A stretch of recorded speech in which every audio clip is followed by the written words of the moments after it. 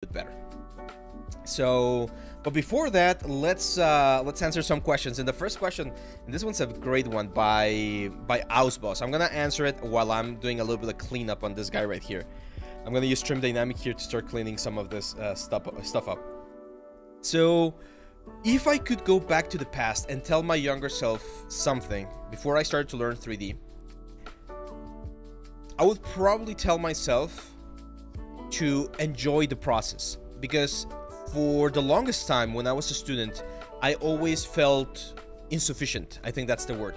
I felt insufficient and like I was not doing enough to get where I wanted to be.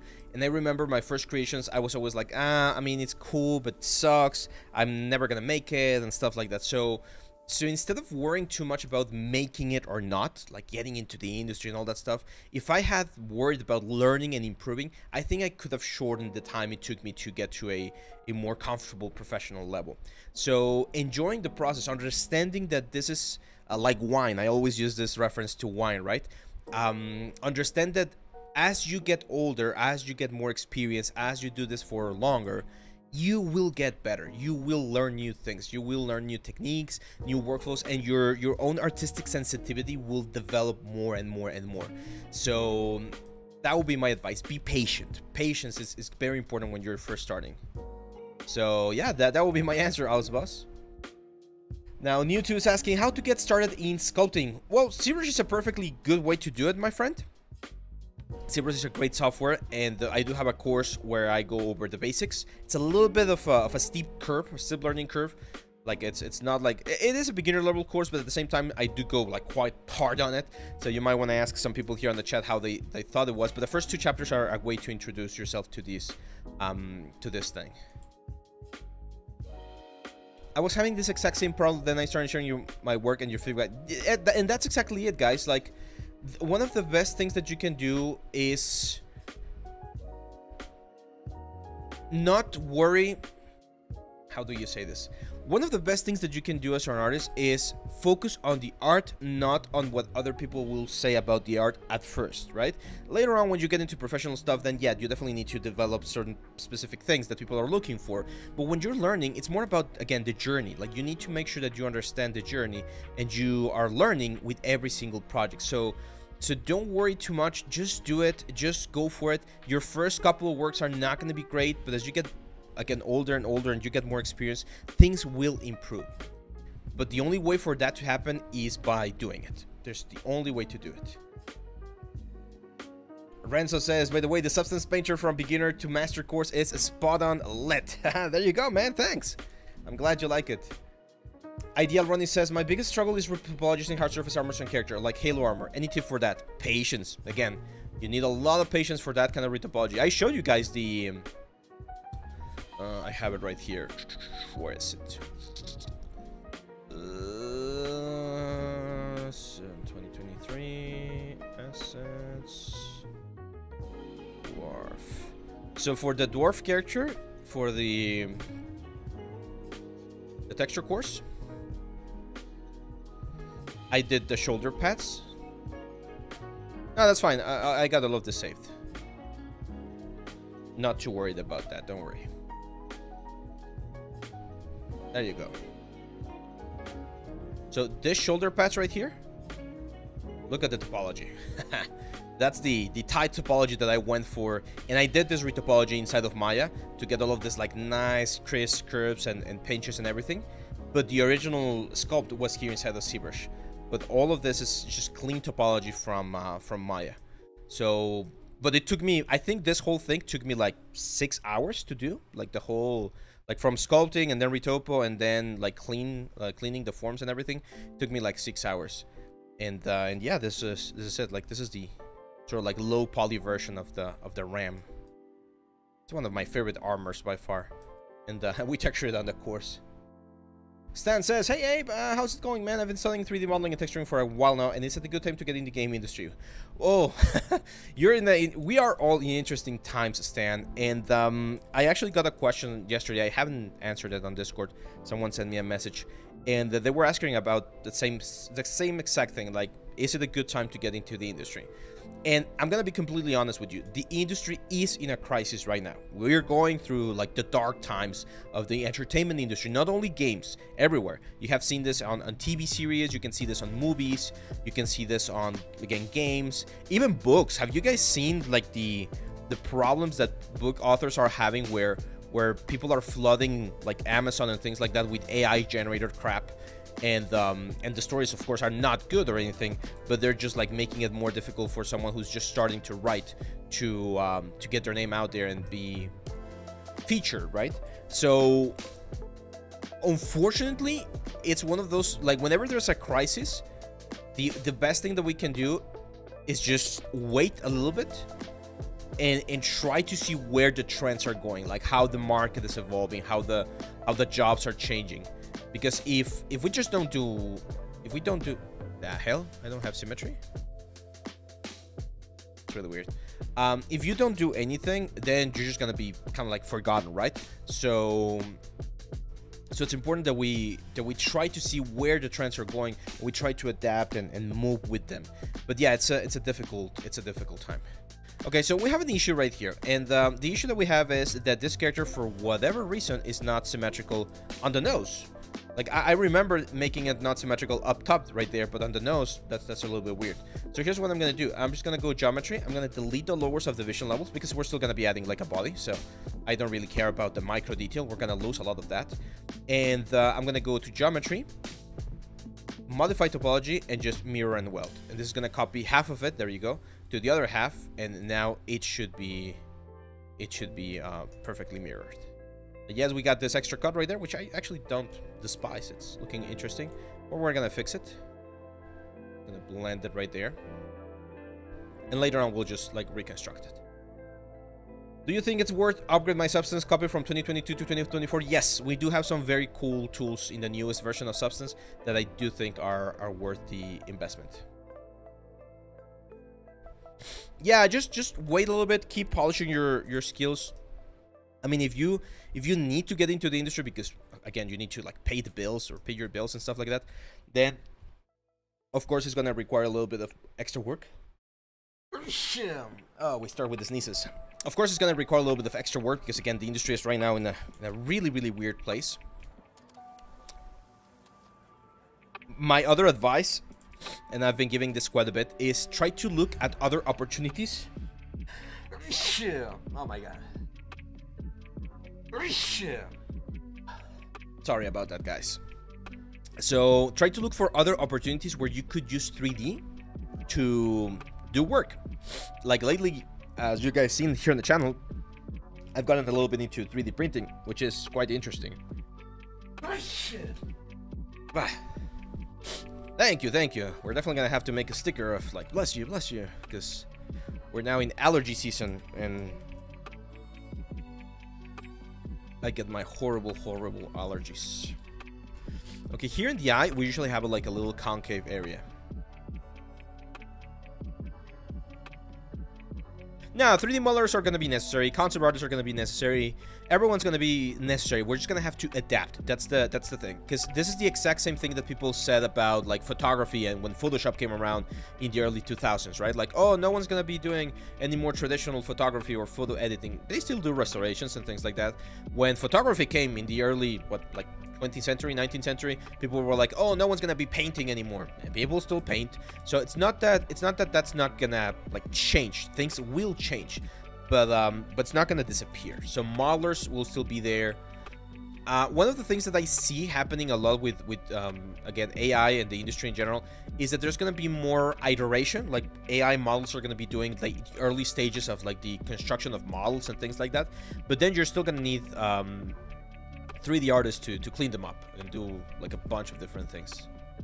Okay, so before we add the before we add the whole like details and everything, let's think about the body. Now, one of the things that I noticed is that this guy's kind of like leaning back, so I'm gonna rotate this so that it's facing more like a forward facing character. There we go. And originally I did not intend this character to be like a villain or anything, but now he's kind of giving me like villain vibes. I did this, and you guys have probably seen this. Where is it? There we go. So this was one of my early portfolio pieces. There we go. So this was in 26 years ago. There you go, 6 years ago. So I did this one 6 years ago, and I made this sort of like a composition where the story behind the composition was, of course, he's an alien and he goes into this cave and he finds a lightsaber, right? So this is after like the whole Jedi cleansing and all that stuff. So he's like a new Jedi. But now I'm thinking maybe he does find the lightsaber, but he's not gonna be a Jedi. He might be a bad guy. I don't know. But the first thing is we need to solve what we're gonna do with the body. And there's a couple of ways in which you can like expand this character right here. I'm gonna be using C-spheres, because for me C-spheres are always very flexible. They're very flexible and they allow me to have a little bit more control over what I want to do, right? So I'm gonna bring the C-sphere right here to the torso. And I'm gonna draw one C-sphere on the top and one on the bottom. This is a very important part. I mentioned this on the Zbrush course. C-spheres, especially the mother C-sphere, which is this one right here, for it to work properly, you should always have a C-sphere on top and a C-sphere on the bottom. Otherwise, it can get you some like really weird results. So over here, we're gonna add the shoulders. And I've been playing a new game recently. I've been playing Marble Snap. It's very addictive as well.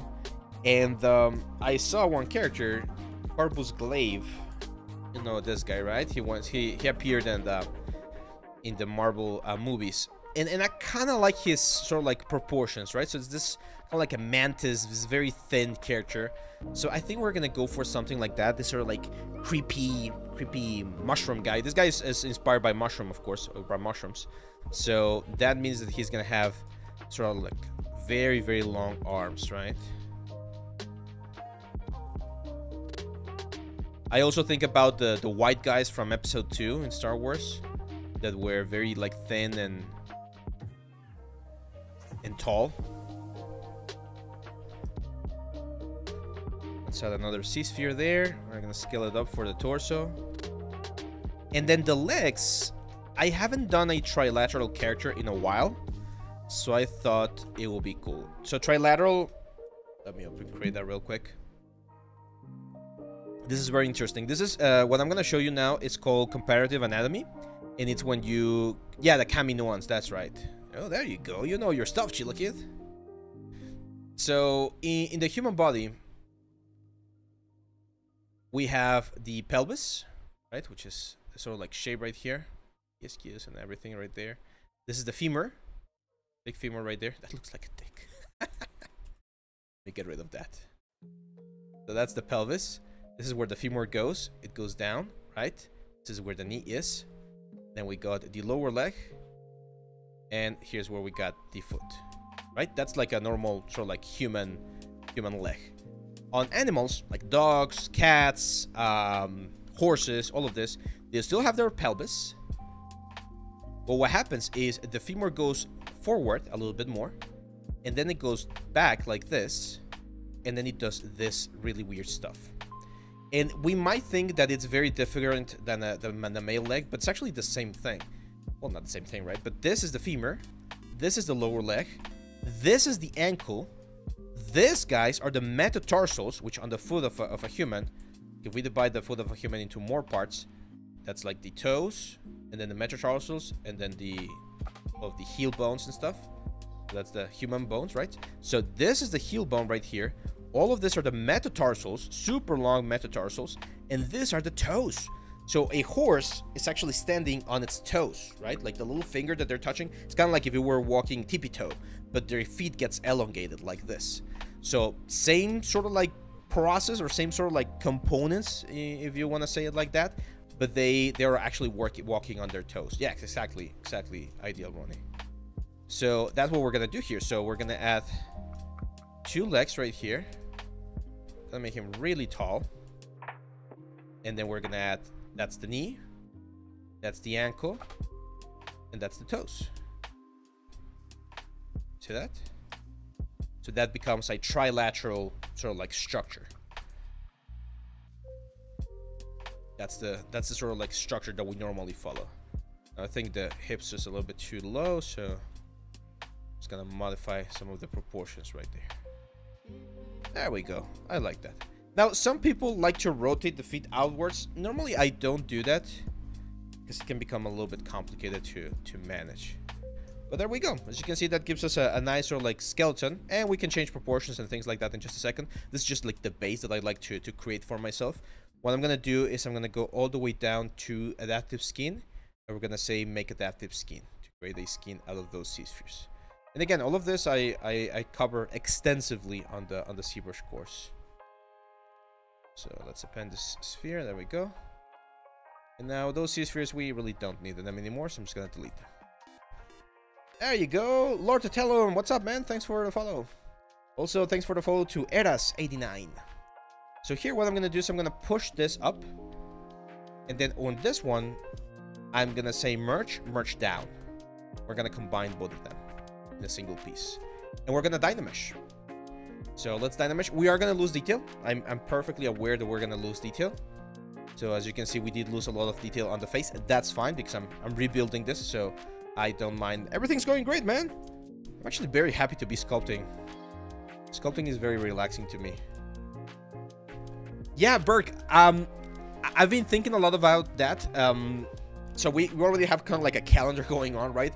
We got the topology topogon course, and then we got the anatomy and 3D printing course, and after that I promised we were going to be doing a creature course, so sort of like the dragon or something like that, with Mari and a little bit more production heavy. And then I think I want to do something like what I did with Thyros. So I want to do a full course where we go through all of the process, right? So modeling, sculpting, UVs, retopo, texturing, even a little bit of rigging, and getting the character all the way to Unreal Engine, or to, yeah, even Unreal Engine can do like some cool cinematic stuff nowadays. So that's gonna be coming up later. I still don't know if it's gonna be like a course or like a workshop, like maybe like a workshop that goes through a couple of months or something. I don't know. I need to think a little bit more about how to handle that. But yeah, definitely want to do something like that. There we go. Now, I've always liked this sort of like characters. Here, let me show you again. So on the human character, right? On a traditional like human character,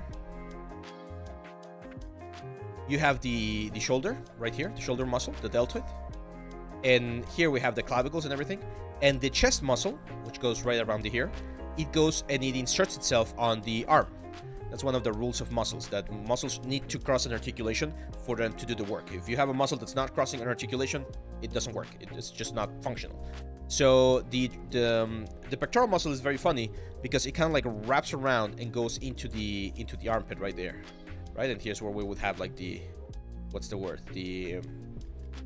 Well, the rest of the arm. See, I always sucked at drawing, and now that I've been like doing this sort of like sketches, I feel like I'm getting better.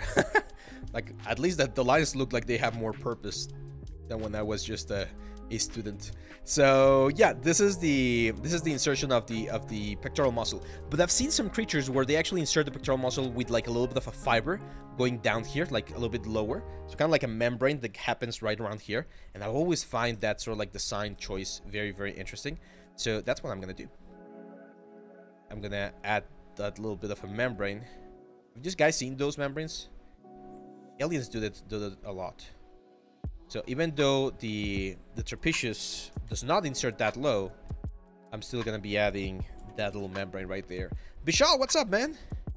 And remember, guys, right now we have the little exercise. If you're a shy artist, if you don't like to talk in forums, you don't like to post your work in social media and stuff like that, let's start practicing today.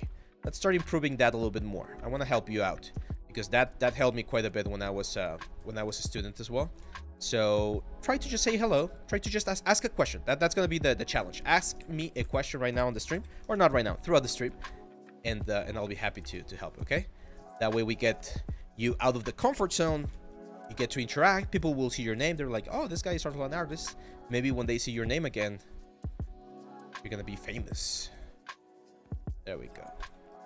So we're gonna go for that sort of like membrane right there. Sandra P, what's up? Welcome. Yeah, I totally agree, Burke. But the thing is, as you guys know, we started this project just like what, 8 months ago, and I first need to again do all of the videos and cover all of the basics before we can move on to the next thing. Been looking for some dragon, reptile, croc kind of texturing. I've been facing trouble texturing something. Oh, again, patience. You're gonna need a lot of patience because alphas are probably gonna be what you're gonna be using, right, for the scales and everything. But you pretty much, like, if you want to have a nice result, you pretty much have to do them like one by one. Like it's very, like, I don't know. There's gonna be like a lot of artistic decisions. There you go. How do you practice color theory as a 3D artist? That's an excellent question, Tranquil Dingbat. So, Lord Taylor, what's up, man? So, color theory applies in your choice of lights, for instance, while rendering. Color theory applies on your choice of colors when you're texturing.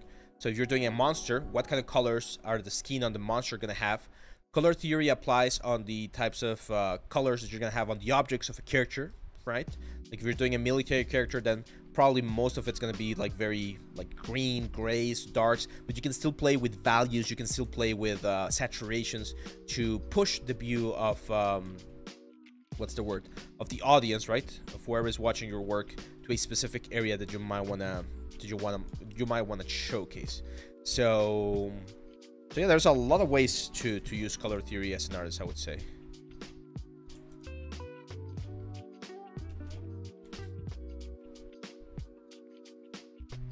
Do you have any advice for 3D students that aren't sure what they want to specialize in yet? Yes, I do have an advice. So in the 3D world, there's usually two ways to see things. Some people say you gotta be a specialist, and some people say you gotta be a generalist. My advice is, first of all, try to find what you like doing the most, and this is very important, what you're good at. Because I've had friends, and it has happened to me, that say, hey, I really like doing, I don't know, animation. But they're like, dude, you suck at animation. You're not really that good. It's something that you really struggle. Now, can someone who really struggles get better and become a great animator? Yes, of course. But if you pick something that you're good at, you're gonna have an easier time like getting to that sort of like professional level. So if you like modeling and you're good at modeling, cool, keep pursuing it. But if you like modeling and you're not that good at modeling, you might want to look into something else. Maybe you're very good at rigging, maybe you're really good at effects or animation, right? So if you explore, that's my advice for students when they're first learning 3D, try to explore as many of the disciplines or the areas as you can, so that you find which areas you enjoy and which ones you don't like and which ones you're good at, right? So once you have that, the next piece of advice is try to focus or try to see what is happening on your local market, because not everyone has the chance to emigrate or migrate to a different country to pursue their dreams, right? So if you're gonna have to stay in your country or in your zone, try to see what you're looking for. Because if you're in a zone like where I'm at, right, where there's not a lot of game industry, but there's a lot of advertisement, then being a generalist and being able to do a little bit of everything is for my benefit, right? Because the kind of work that I'm gonna be finding here is gonna be that type of work, and that's gonna again allow you to see how things are moving.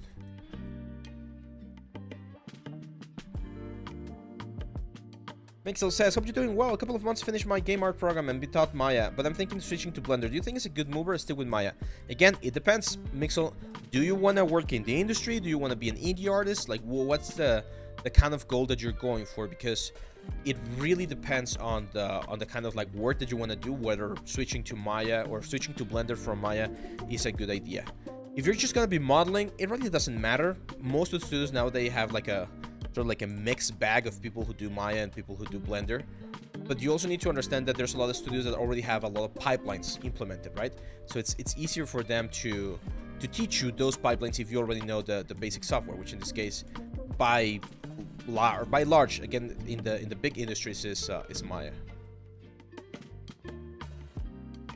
Solid Mango, yes. So I do have the mentorships available. Mentorships are 1 hour like sessions that you can book with me through Discord, and that we go over any questions that you may have. Some people use those mentorships to generate a project, and we work throughout several sessions.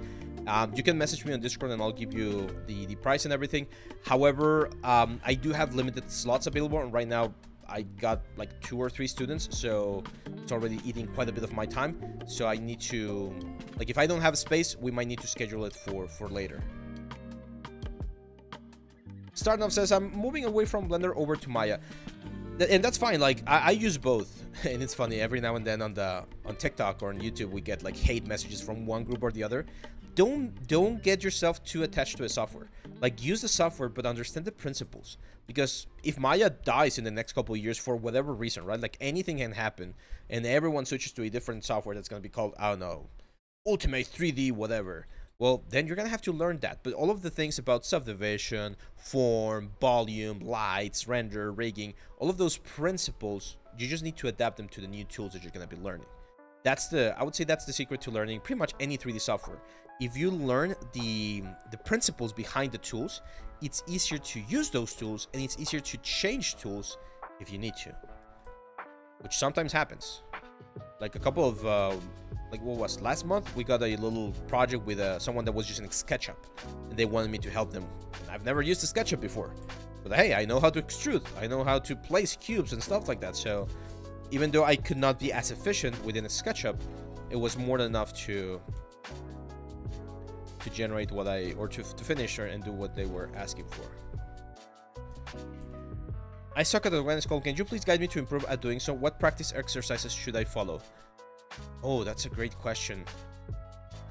Well, I mean, studying anatomy is a great way to get better at it, my friend. I like doing studies of like skulls. That's a very common one actually. On the first chapter on the Zbrush course, we do a dragon skull based on a dinosaur skull.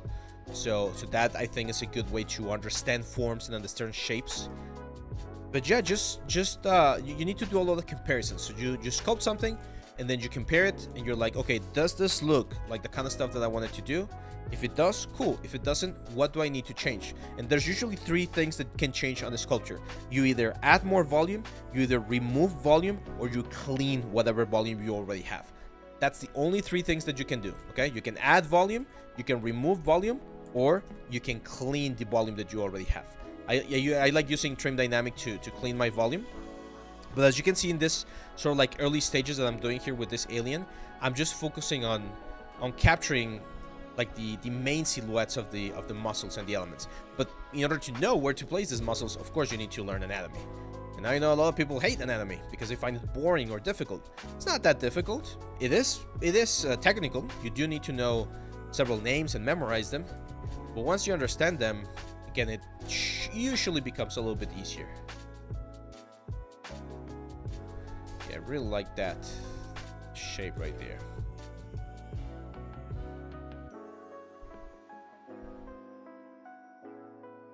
So for instance, right now with this guy, I'm using all the knowledge that I have from human anatomy, and I'm adapting it to the anatomy that he's gonna have, right? So it's not gonna be exactly the same as a human, but it's gonna follow certain things in certain proportions that people are gonna see, and they're gonna be like, oh, that looks semi-human, right?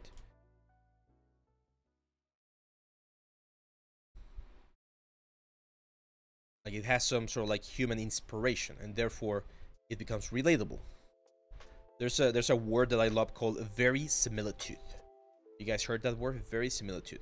And it's a property of concepts that look real even though they might or are not real, right? But they look real enough, and they hold enough information for us to pass them as if they're like, or that they could actually work. And that's a very like important balance that movies, for instance, do all the time. They introduce concepts that of course are not real, but we see them and we're like, yeah, that could work, that could happen, right? Like you guys have seen the Dune movies, like that concept of the spices and the worms and the sand and everything, like all of that stuff, at least so far as we know it doesn't exist, right? But you take it within the context of the movie, and you're like, yeah, this is totally like, it works for the world. But if suddenly I added like tiny wings to the worms and they started flying around, you'll be like, that's completely fake. That, like, even though it's already fake because those worms do not exist, just like looking at it that way will definitely break your immersion because it doesn't hold to what we would consider or qualify as realistic, right? Svarnov has a question. He says, well, first of all, Pixel Whale, how much time do you need to learn Zbrush? That's a great question. Do not expect to make great things inside of Zbrush after you've at least spent like 6 months on it. Like my first couple of like elements that I did, the first like creations that I did were horrible. I've shown you already in some of the other streams. They were really bad. So don't expect to be doing like amazing stuff right from the start. There are certain guidelines and certain, like, again, tools that you can use to create stuff, and you can see them. Like if you go to the Discord channel, there's the Hall of Fame where people who have never used Zbrush have been taking like the Oni course, and they get a really good result. But I know that if those guys keep working for a couple more months, they're gonna be doing even better things and better things, and that's the way it works. Like you need to keep doing things so that you can improve as an artist, right? Let's make this a little bit longer right there. Yeah, 6 months. 6 months is, I would say, a good amount of time to start seeing like an improvement. And then I would say like the first mark is going to be like 6 months, and then the second mark is going to be like 2 years, and then the next one, it will depend on how much time you spend on it. But I've seen people improve pretty much every year. I've seen people take like 2-year leaps. So I've been doing this for 14 years, guys. And that's another one of the things that I would say or tell my younger self. Like, just keep going, man. Like, I know you want to do and see yourself doing amazing things. It takes time. So focus on improving a little bit every single day. And as you do that, once you hit a good amount of time, you're really going to see the improvement.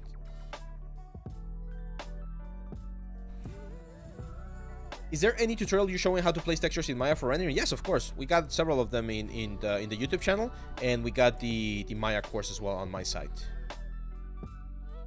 Svarnov says, one question: when I import height from Substance to Maya, AI standard using a Substance plugin, height displays on the mesh too much, and I would like it to only affect the lighting. Yeah, okay, so if your displacement is too much, you need to go to the hypershade and go to the displacement node that gets created that connects to the height map, and there's gonna be a value right there. Just decrease it. By default, I think set to 1. Just try it like 0.5 or 0.1 and play around until you find a value that works with whatever it is you're texturing. It's very case dependent, so I cannot give you an exact value, but that's how I would like handle it. I feel like something's off, but I'm not sure what. I think it's the neck. Like, I think the body looks very human, and then the neck looks very long.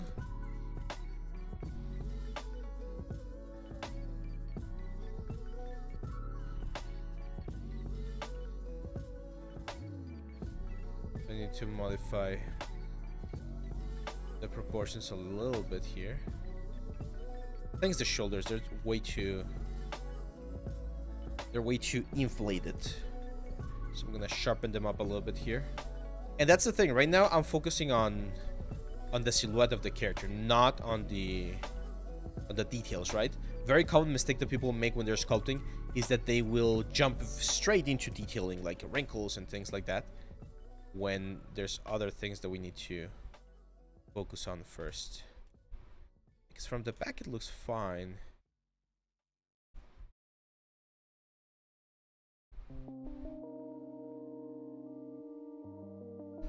Is being a 3D concept artist profitable in terms of income? I've never been, or I've never worked as a 3D concept artist, but I do have several teachers that do that. It's a very niche market. You need to be very creative. I'm not like the most creative person. I'm very good at the technical side of things, but once I need to like imagine or create something from my imagination or from my mind, I do struggle. So, but I know that it can be profitable. Okay, I'm gonna do a quick check here because I feel like the proportions are a little bit off. I feel like the head's a little bit too big. So that means that I might need to either make the body a little bit bigger. Yeah, that definitely solves it. Yeah, so see that the body was way too small and it would look like a little bit weird. So now by making the body a little bit bigger, that definitely helps. How did you measure the size of the alien? I didn't. Right now I'm just like guessing it. But if we bring, we can do this. Like if we go to the tools, we got like this human male average size.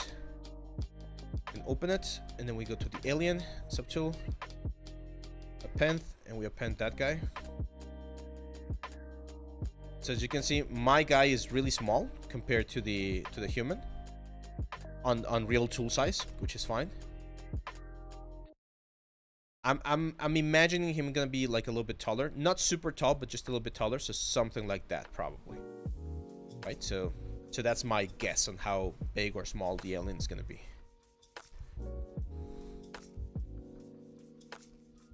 Have you covered how to composite complete the works for ArtStation? Yes, I do that, Michael, in pretty much all of the courses. I always include a final chapter of rendering and presentation, because I do feel like that's a very weak area that not a lot of people explore. So, for instance, in the Blender course, we do the axe, with like the very nice presentation. No, Petros, you're not banned. There you go. Gabs, what's up, man? Thank you. Any course on stylized hand-painted textures? We have one free course here on the channel, Fear Anna. You can look at just look for hand-painted textures, and it's a free. It was actually a live stream that we did last year. You might wanna look it up. Yeah, 3D, because 3D is more specialized, as Varnov. I think, like, artists is specialized, right? Like, there's, like, if you compare the number of engineers, lawyers, doctors, and all those careers to the amount of artists and designers, the proportion is, like, way too much. We don't see that as much because we're not in those, like, traditional professions. We don't interact as much with them, right? But, like, I think, for instance, here in the state where I'm in, every year, about like 200, maybe 400 doctors, lawyers, no, like engineers, you get like thousands of engineers graduating every year compared to, let's say, 200 designers or graphic designers, right? However, we see the competition within our own sort of like a guild or within our own group. That's where it may get a little bit interesting. And then within the designer group or within the art group, people who do 3D are even less present. Like I know, for instance, here again in my state, from, let's say, the 200 people that graduate every year as designers, only about 15 or 20 are 3D artists compared to the other who are illustrators and graphic artists. So that's why you might get like better paid jobs as a 3D artist, because there's fewer people, and it's all about like offer and demand, right?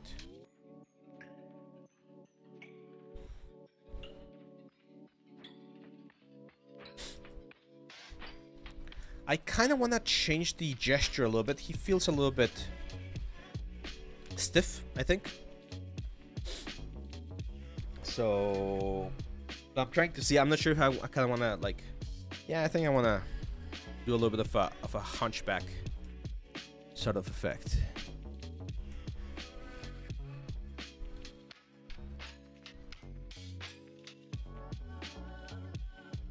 Yeah, that looks better, right? Kind of like a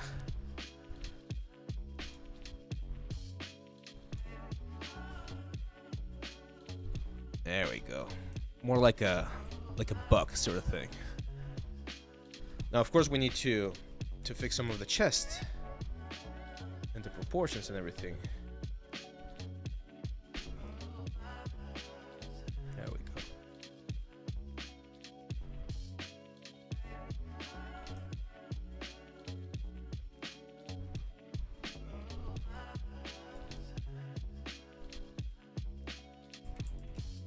Does rig optimization exist? Yes. There's definitely rig optimization, and see, that's why Ideal Ronnie, I don't love the Blender rigging process, because it uses a lot of plugins and optimization that it's good to get the job done fast, but yeah, like as you say right there, you might get into some issues where it's a little bit difficult to control or a little bit dense. I'm not a rigger per se, like I know about rigging. I teach the basics of rigging as well, but I'm not a rigger. But I've talked to a lot of riggers, and there's definitely optimization to be made.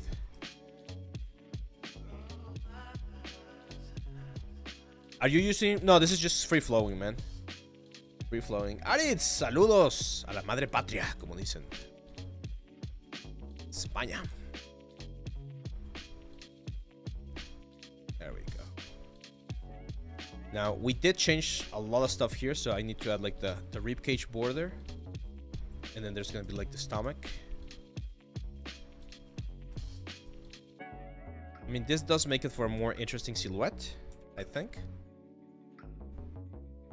Now let's work a little bit on the like trilateral leg. I think now the legs might be a little bit too too long.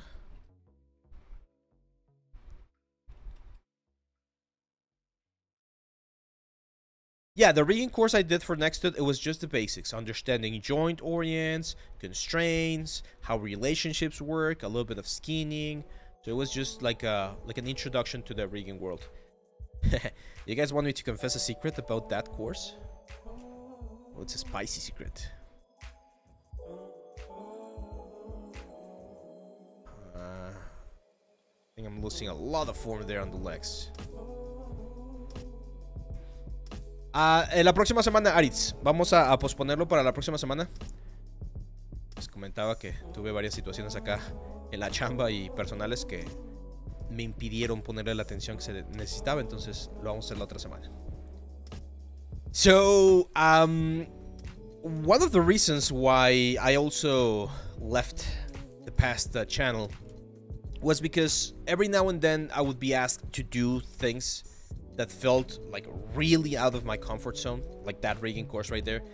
And it was really, really intense. Like, it was very stressful to, like, I just didn't feel, I don't know what the word is, like, as honest, I would say, like doing something like that when I'm not specifically a rigger. So yeah, so even though the rigging course, I'm proud of it, and I think it works very nicely because I do teach most of the stuff. I think a rigging course should be done by a rigger. That's it.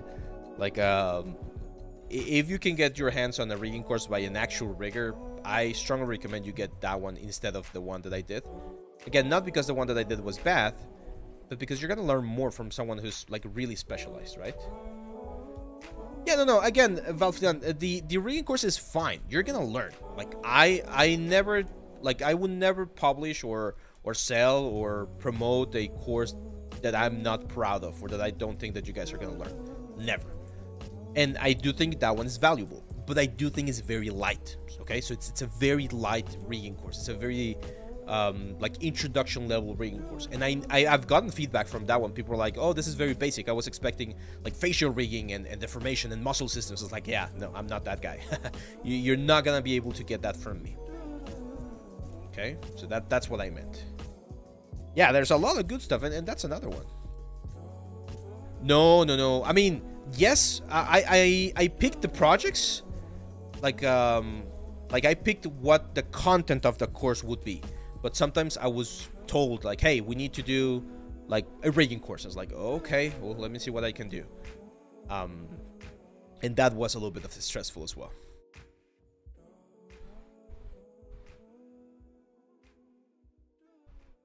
Will new courses be available at Udemy? We're checking our options, Sanders. Unfortunately, and I've explained this before, the commissions that Udemy charges are quite steep. I know it might seem like they're not as steep, but we've been seeing some things that are like, oh, that's a little bit shady. So for you as a student, you might not see that much of a difference. But for me as the artist, I see a lot of difference from doing it on our own site. Don't worry, Alpha. Yeah, so realistic clothing, most of the times you're going to be using Marvelous, man. Like, if you wanted realistic folds and wrinkles and all that, you're going to need Marvelous Designer. I'm not sure if you have checked the course that I have there on the site as well. And then certain small things, you can definitely sculpt.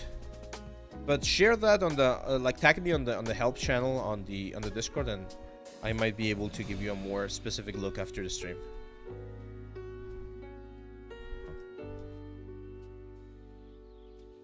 Okay, I like the overall shape.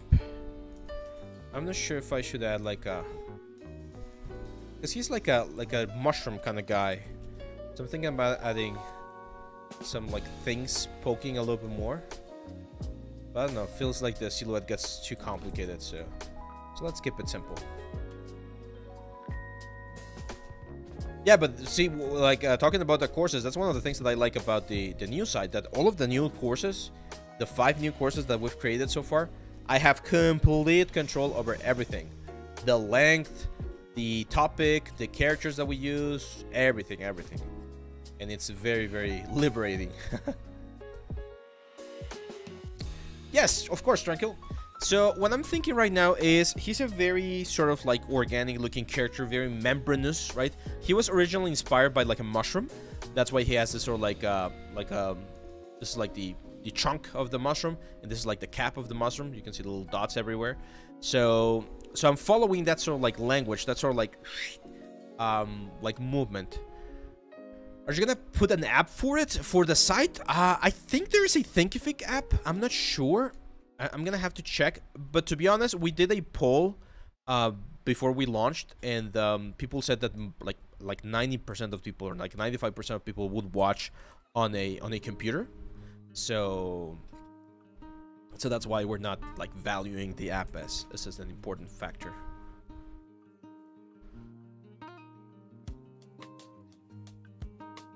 No, Mixel, I don't think it's gonna replace him. Again, and I've mentioned this before, it's gonna change how we do things, but then we're not gonna like it's not gonna replace me. That I can tell you. Like, I'm still gonna be doing 3D, even if AI can do 3D. I'm still gonna do it. I might use AI in certain areas or in certain ways if it helps my pipeline and my process. But remember, even like AI cannot replace someone, because there's always going to be someone else that needs to be behind the AI to do it. So it's not, I'm not scared about AI. I'm scared about that person that's going to be behind the AI, because that's where things can get like very tricky.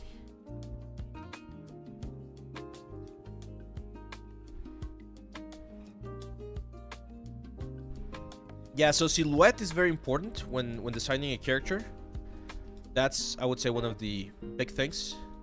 Having a clean silhouette. So for instance here, like, I know these legs suck. Like, they suck so bad. So I'm just gonna delete them. There we go, they're gone. That way I can focus on only this part first, and once I'm happy with this part, I just like keep adding the next stages of the element, right?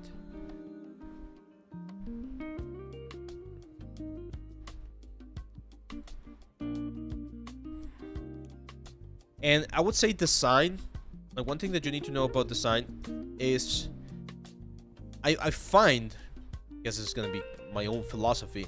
For me, design is decision making, right? So when you design something, it's because you're making decisions on why you are adding or removing something from the characters. For instance, right now, a couple of minutes ago, we moved the character, right? Like, we made him sort of like more in this C-shaped curve instead of this S-shaped curve. Why? Because I want him to be a little bit creepier. So my decision behind that design choice was, I want him to be creepier. And one of the ways to make it creepier is to make him be a little bit more like in this angle, right?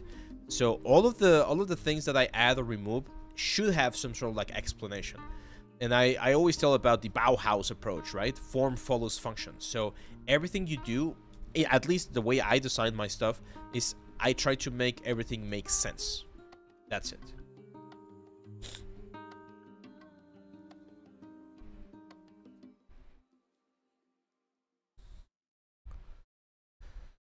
No, that's fine, Bufflian. That's a great question, and yeah, that's the thing, right? Like, there's always going to be a lot of offers on the market. So, as you mentioned, there's next to Flip Normals, No More Workshop, our courses, and it can be a little bit daunting to try and find like which one's the best. My advice is try to find a teaching style that you like. It could be mine, it could be someone else's. That's fine. Try to find a length that you like, because some courses are very extensive and some are very brief. So for instance, when I was a student, I didn't like the normal workshop courses as much because they were very fast. Like, people talk about them as if you already knew all of the tools from the software. It was very difficult to follow as a beginner. Nowadays, I love them because I don't need to worry about like spending too much time learning about the tools, because I already know them and I can go directly to the things that interested me. So maybe you're at a point in your career where you need someone like me who likes to like show you every single step of the way, and eventually you're gonna jump and do other stuff. My stuff has always been like geared toward beginner students and intermediate level students, because that's the market that I like to work with, right? Like, that's the kind of students that I like to teach how to do 3D.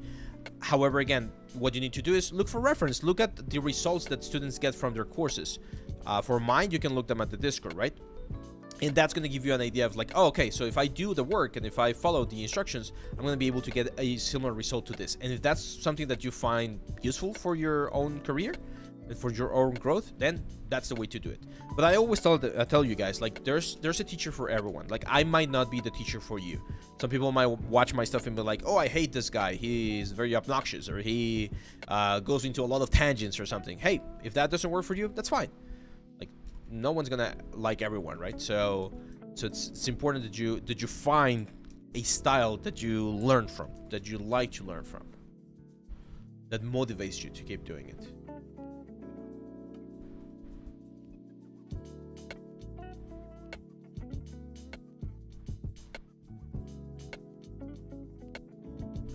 Busby says, hi, which graphics tablet did you recommend to use in the beginning, with or without display? It really doesn't matter too much. Like right now I have my display right here. Now that I've been looking at it, I'm looking at this screen right here to be closer to the camera. Screen displays are very cool, and nowadays they're very cheap. So this one is the Huion Canvas 13. That's the one that I have. It's very good. That's been amazing for me so far. And but either or, like, doesn't really matter. When I first started, I didn't have a screen display. I only got mine like 3 years ago. 3 years ago. Able to recover brushstrokes. That means that we're running out of memory. Let's delete the quick save. I know. Let's save real quick. Let me check the space, because I feel like I'm running out of space.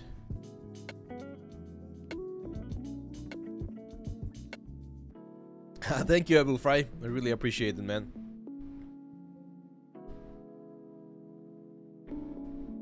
Really appreciate it.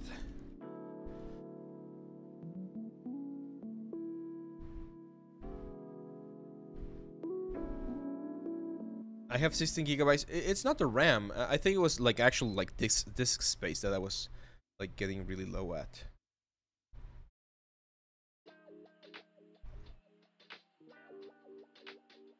See, these are all my drives right here.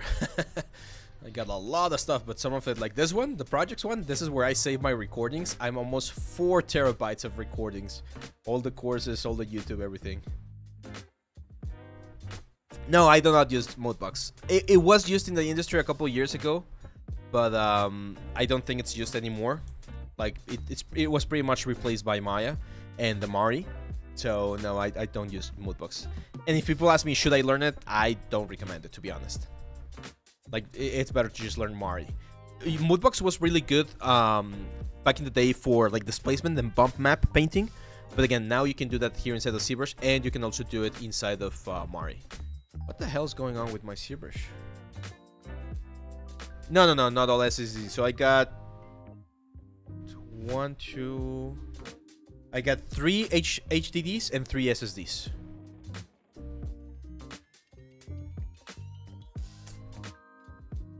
I'm not sure what's going on. Give me 1 second, guys. Maybe it got like stuck here or something. Zbrush. Yeah, and I actually need to buy a new one, a new hard drive, because I'm running out of space. Let's try that again.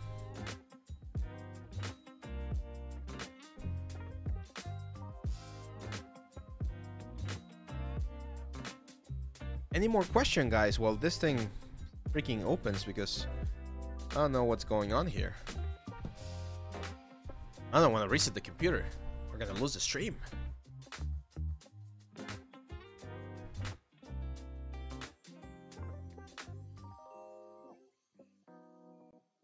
A quick way to check if it's Zbrush that's like fucking up is if you go to the task manager and you look at the Zbrush numbers and they don't change, they're completely the same, then that means that Zbrush is like messing up. There you go. The hell was that? There we go.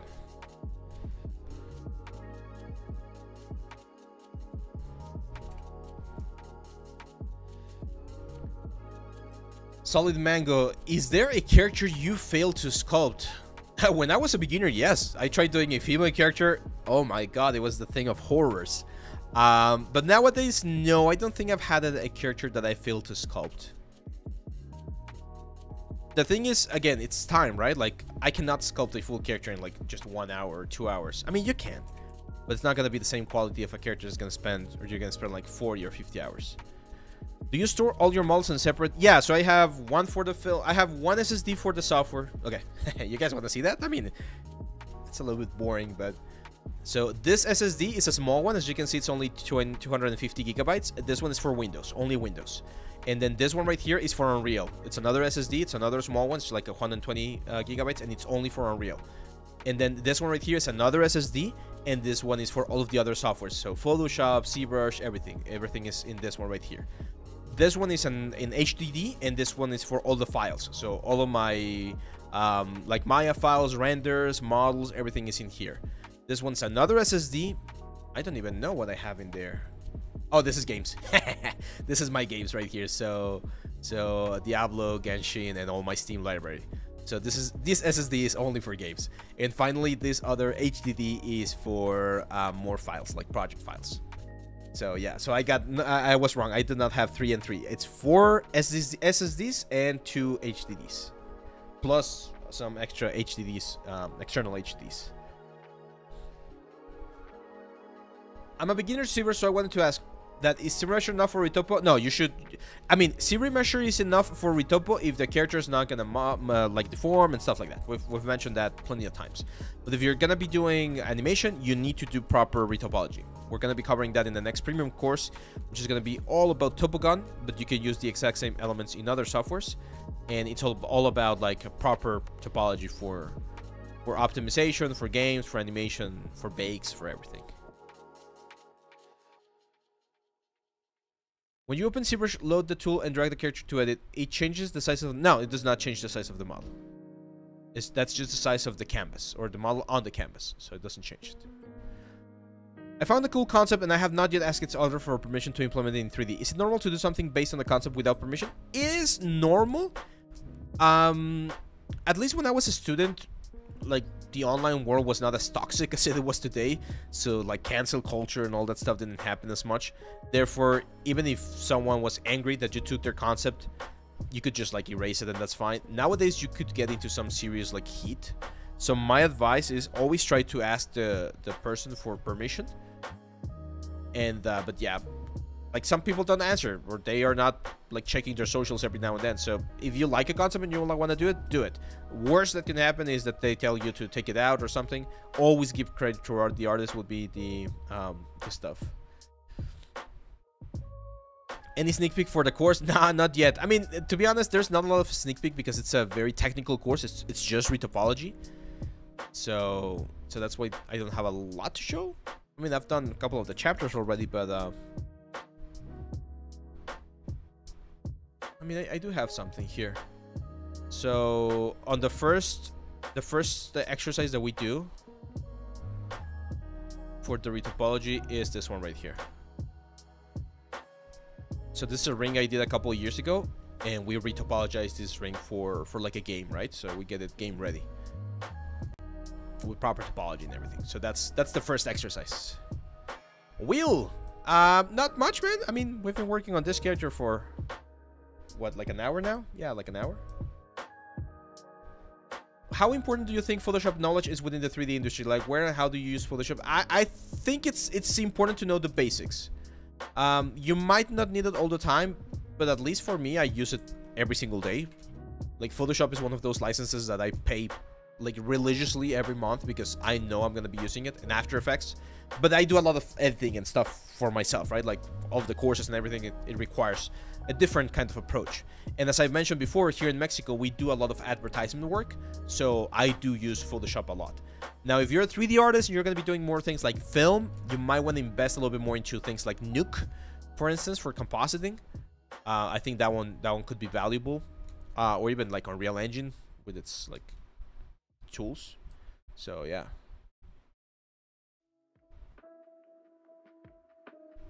Was there ever a time in your life you were struggling to find the motivation to finish your projects? If so, how do you overcome that? Dude, I struggle with that all the time. I was reading someone's approach or opinion about this, and it's really interesting. I'm gonna go full screen because I think this is quite valuable.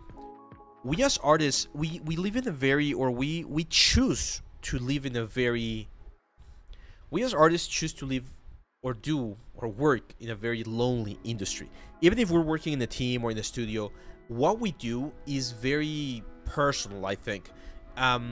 It's as valuable as any other work out there, but we literally put a piece of ourselves into everything that we do. And when we don't find that motivation, it's very draining, because not only do we feel like we're failing professionally, but we also feel like we're failing personally, because we cannot put that little soul into the things that we're doing. So the things that have helped me are 3. First of all, taking breaks. It's very important to take breaks. And unfortunately, this, like, our current society looks down on doing that, but it's very important that we take some breaks every now and then to free our minds and to recover that little bit of inspiration or motivation.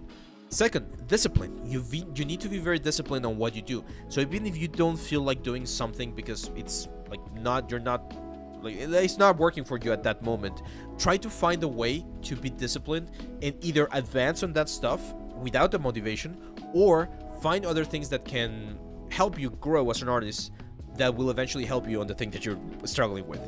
And the third one is look for inspiration in other mediums, because we tend to be very self-absorbed in what we do, right? In video games, in movies, in series, and we compare ourselves against the best ones out there on that discipline.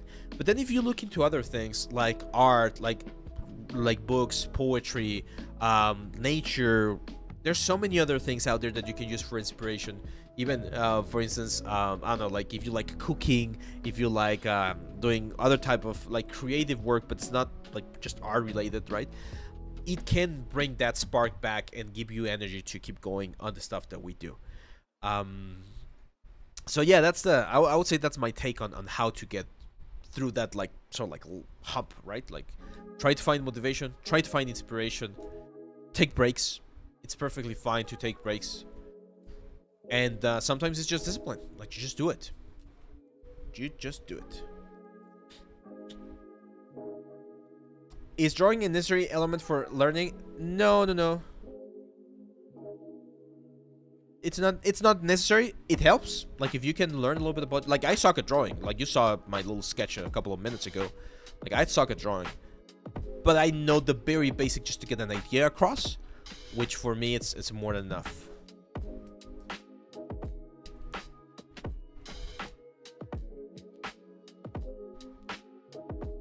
It helps. Again, it helps. One thing that does help is like perspective, like knowing a little bit about perspective and proportions and form.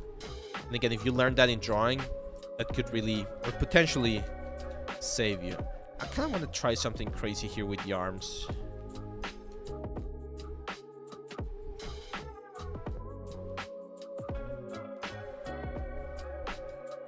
I kind of want to give it like a weird curvature, but I think that like makes it look way too weird. So maybe just like a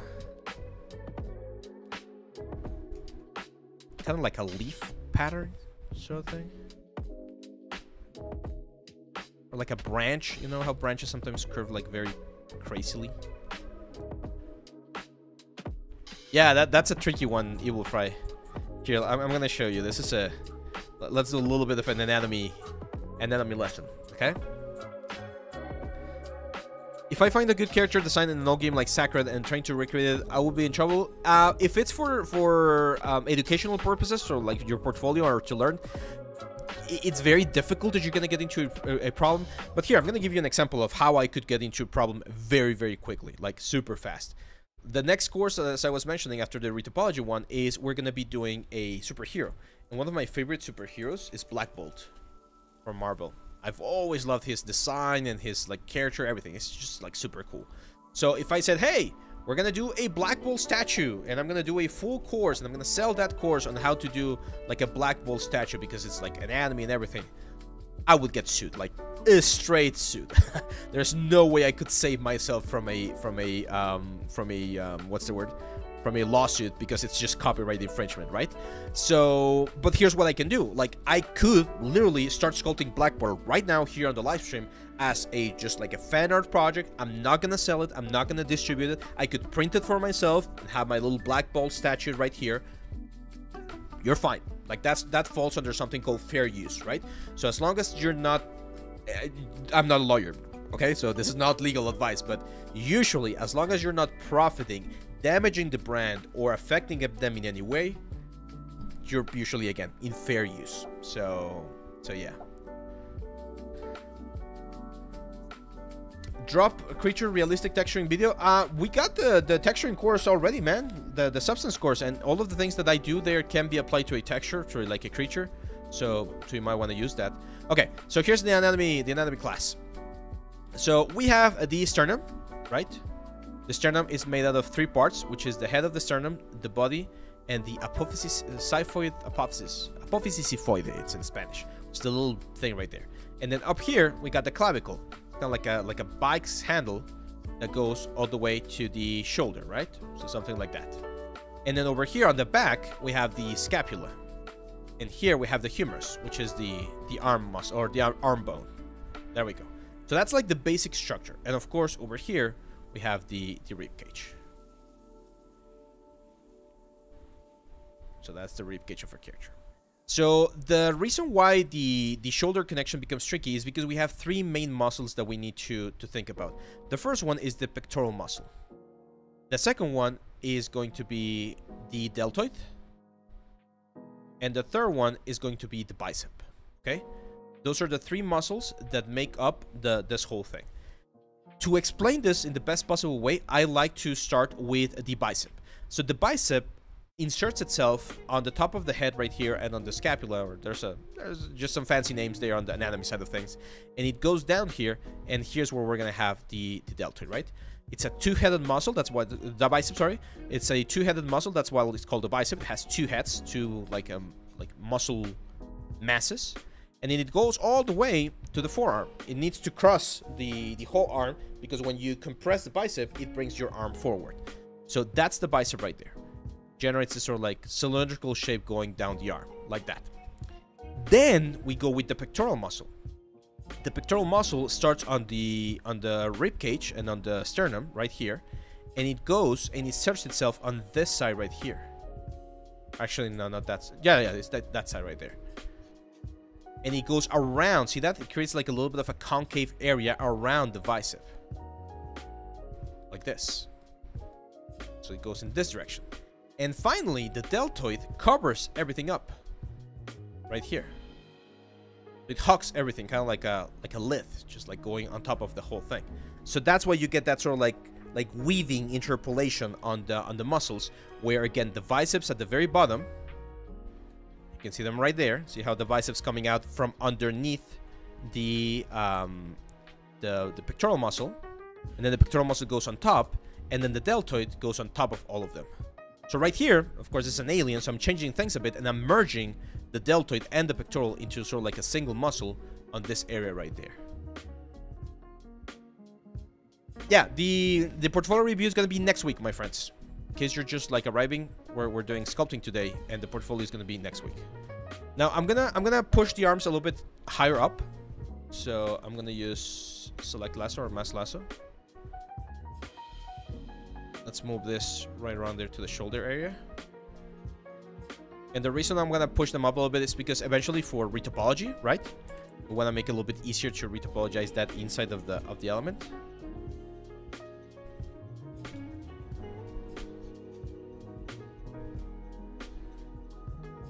Yes, of course, man. Some data. We got tutorials here on the YouTube channel as well on Zbrush hard surface.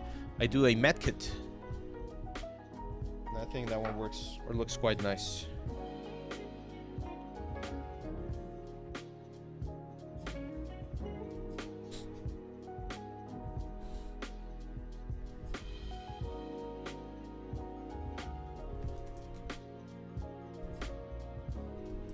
That design looks awesome. Which one? This one? Do you guys like this design here for the hands? Like, we're gonna change the hands, of course, but I don't know. It's definitely a little bit like I remember one of my teachers, Jared Krichevsky. He's an amazing 3D concept artist. He does some live streams for the Nomon channel as well every now and then. One of the critiques or the feedbacks he had for me is like, you need to go a little bit crazier on your silhouettes, because he always told me you do silhouettes very controlled, very like human-like, so very humanoid. He's like, that's fine for humanoid characters, but if you want to do alien characters, you might need to break away from that every now and then and try something a little bit more exaggerated. So that's why I'm trying to break my mold there a little bit with this, like sort of like curved hands. Forearms are again a little bit complicated. The thing with the arm in general, it's like two chains interlinked between each other, like this, right? Or actually, like this. So you got two cubes, but the cubes are going in like opposite directions. So if you see like a side view or like a 3/4 view of the arm, you're gonna have the deltoid on top, right? And then on the front, you're gonna have the bicep. On the back, you're gonna have the tricep. And then right here, we got the flexors and the extensors. And they're gonna be coming like thin as we go towards the hand. So you got this 1, 2, 3, 4, 5. So we talked about this before, right? Like the water metaphor. So it's always a change in direction. Like the planes are constantly changing as you go down. So that's what I have right here. So the bicep, I definitely need to modify this a little bit right there. Now this one, I'm making it very sort of like soft and round, very organic. But you can also go and use trim dynamic, for instance, to sharpen some of the forms up. And again, they kind of like interlock. So they do this sort of like thing right here where the muscles of the, what's the word, of the head or the forearm, of the upper arm, they interlock with the muscles of the forearm. So you can see when you see it from the side view right here, these muscles are interlocking, but they're going to be very flat when you see them from the front. And then all of these muscles are going to be, yeah, it's like the chain, exactly. Yeah, they mentioned that in Anatomy for Sculptures. Or here we're going to have the elbow. So here, I do like this sort of like extreme shape. But we're going to be pushing this to the other side. Emmanuel says, I want to ask you, how did you improve your English, especially your speaking skill fluently? I speak, or I spoke. That's how you improve it. See, I have this issue with my wife. She knows English, but she feels very shy about speaking it. I just didn't give a shit. I just started speaking. I was making a lot of mistakes. People sometimes would correct me. I was like, oh, no, that's not how you say it. You say it like this. It's like, oh, okay, cool. And I'll just fix it and just keep doing it. Now, I did have a great teacher in middle school. She was amazing English teacher. I learned so much English from her. And she encouraged me to do 3 things. She was like, you need to watch a lot of series, like programs. So I watched Friends back in the day, without subtitles or with subtitles in English. So not in your native language. Just watch shows and see how they speak. Then read. If you read a lot, you also learn a lot about the language, right? And finally, back in middle school, we had this exercises. Every week, you would need to do a speech for like 3 or 5 or sometimes even 10 minutes about something. So I remember the topics were like, okay, you're gonna speak for 3 minutes about your favorite TV series, or you're gonna speak about for 5 minutes about your hobby, or you're gonna speak about I don't know, 10 minutes about a topic you really master. And you would just do it in front of the classroom, and she would correct you, she would grade you. It was an amazing practice. And I remember back then, you could volunteer to do it. So she would ask, who wants to go first, or who wants to go this week? And I always volunteer. I was like one of those nerd guys, very obnoxious kid who always raised the hand, and I was always at the front of the classroom. So I was always like, I'll do it. I will do my speech like assignment. And hey, that's what got me, it gave me a lot of confidence to just like learn the language and improve upon it. Justbot says, do you sculpt do you sculpt only in Zbrush? Only reason I ask, I use Maya. I wonder if you would have any common tips. No, don't sculpt in Maya, man. Don't do that to yourself. Maya sucks at sculpting. Like, it's really bad. Like, I would rather just sculpt on Mudbox than in Maya. And I just mentioned that Mudbox sucks. So no. If you want to sculpt on something other than Zbrush, Blender is perfectly fine. And I do have a video here in the YouTube channel as well about like the basics of sculpting in Blender, and you can get some very nice results. I've seen people do really cool characters and everything inside of Blender. So it's not It's not bad. It's really good, Blender for sculpting, but Zbrush is still king.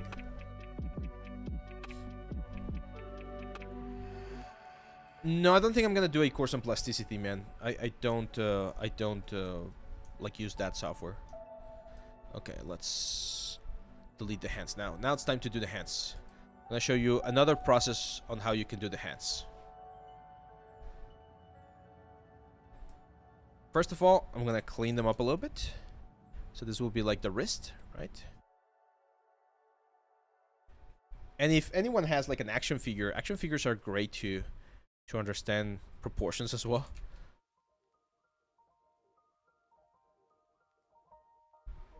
And how like the connections and articulations work. So you can see, even though I'm using a very weird looking sort of like forearm shape, I'm still following certain like rules. Nomad Sculpt. Nomad is for an iPad, right? I do have an iPad, but I don't know how I could stream. Maybe we'll do a stream or something like that later. That's how you learn Spanish? There you go. Yeah, I'm from Mexico, by the way. Someone asks, right? Santiago. I'm from Mexico, my friend. Orgullosamente mexicano, del norte. North of Mexico.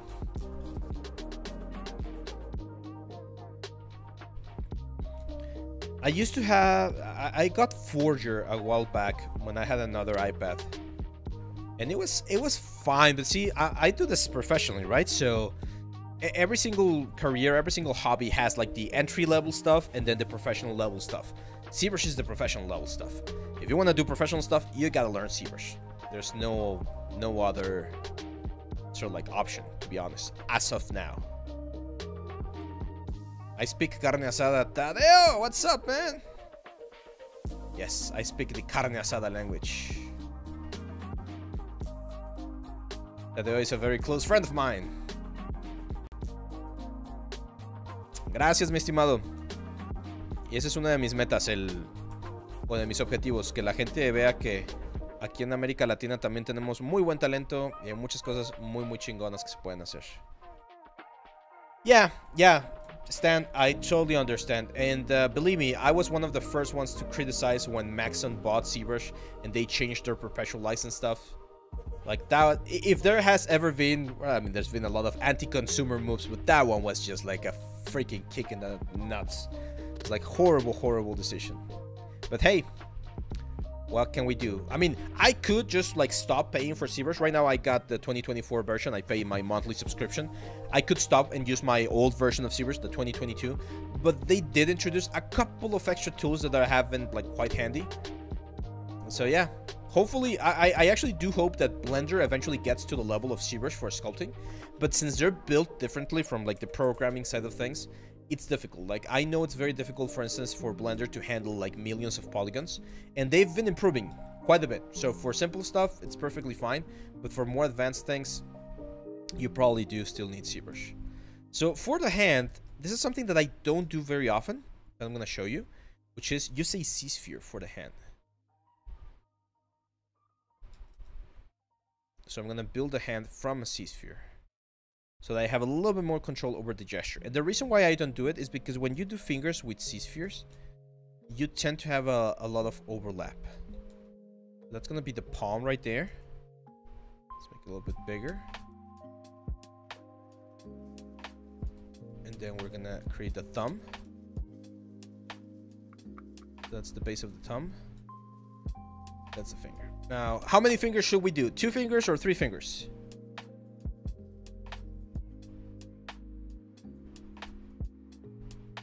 Two fingers or 3 fingers?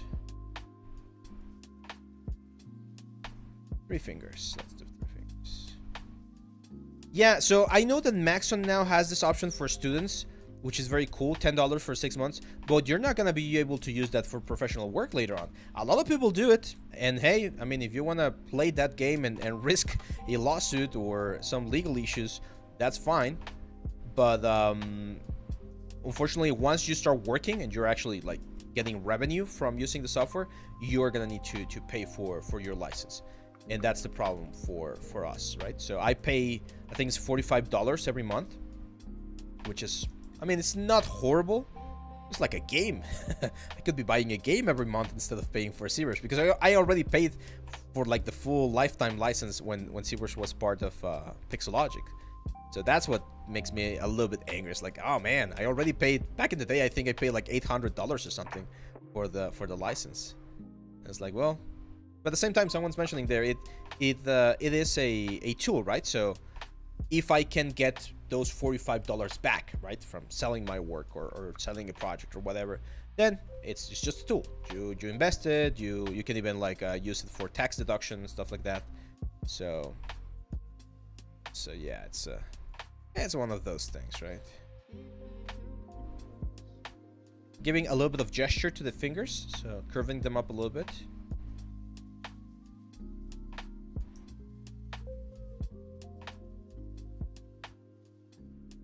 Thumb, I always struggle with the thumb.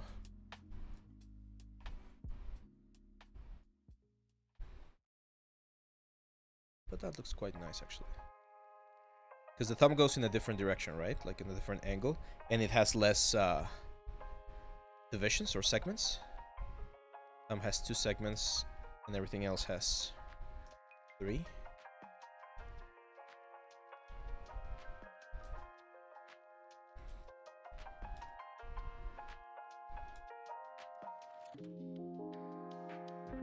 Now the reason why I'm doing it with C-Series is again to have a little bit more control over the placement.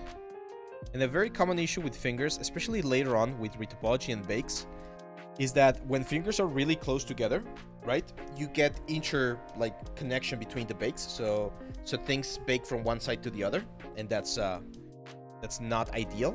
So one of the reasons why I like this method is because you can rotate this guys out a little bit like this.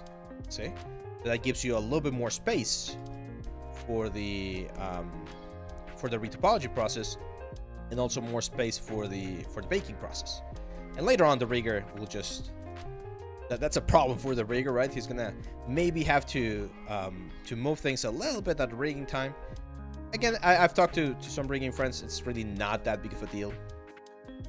Like some riggers do prefer like completely straight fingers. But to be honest, it's not that difficult to rig a finger. As long as the finger itself is straight like this, it's not too big of a deal to do it. There we go. So we press A. That's a good form. Again, it's just a base shape, right? It looks good. So let's make adaptive skin and make adaptive skin. This C-sphere method, by the way, is again, I've mentioned before. I'm not sure if we can link it, Sarn, but we can link the Zbrush course, the Oni course. Did you guys see the full Oni? Did I show it to you? Give me 1 second.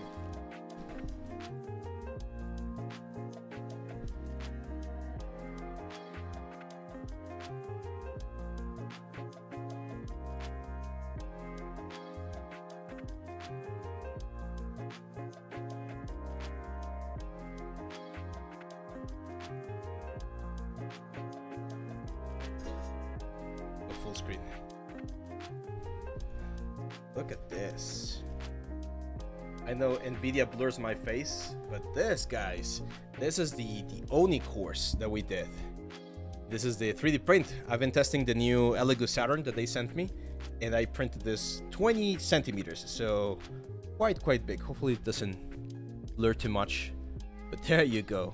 So this one print in a single piece, so single print. It's not hollow. I wanted to try how heavy this can get. This is almost like half a kilogram, so it's very heavy. There we go, very heavy, and you get a very nice result. And it's quite big. This is like I was comparing it to a 6-inch figure. So this is like a Marble Legends. You can see this is bigger than the Marble Legends. There you go.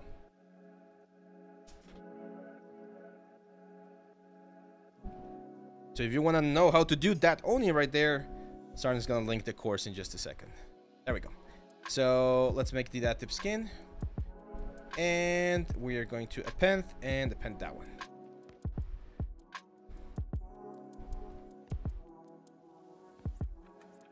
Now from here, we can start working.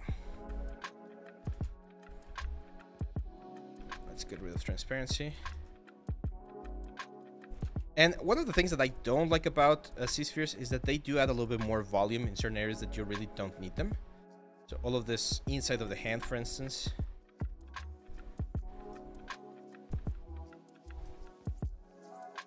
Gonna press W.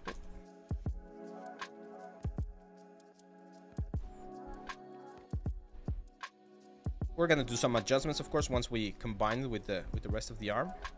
We definitely need to thin this out. Now, one thing with hands is I tend to like to do them a little bit bigger than they should be. And the reason for this is because hands and faces are very expressive. So if you make them a little bit bigger, you can express a little bit more.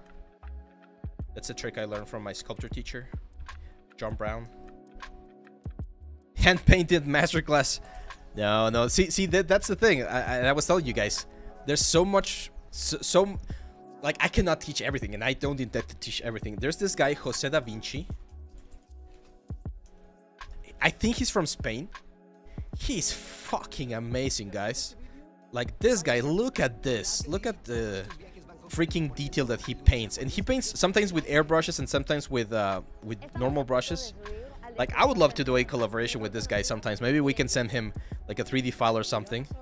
Because look at this detail, guys. Like, fuck. Like, I see his miniatures and it's like super. Oh, that's right. Sorry. There you go. Sorry. There you go. I always forget to change. So yeah, this is the guy I was talking about. Jose da Vinci is his name. So if you check his stuff, he's so good, man. And he paints so small. Like, I know he could do magic with the Oni because the Oni is way bigger. But yeah, if you guys want to learn how to paint like this guy, he's the best. Well, I'm not sure if he's the best, but he's really freaking good. He does speak in Spanish, but everything's subtitled, as you can see right here. So really powerful guy for freaking hand painting stuff. Really good. But maybe we could do the Oni for a digital hand painting, because that would be a little bit different. But yeah, if you want to learn like a miniature painting, this guy's the way to do it. Yeah, right? If your name is Da Vinci, you should at least own it. Sorry about the camera. I always forget about the freaking camera.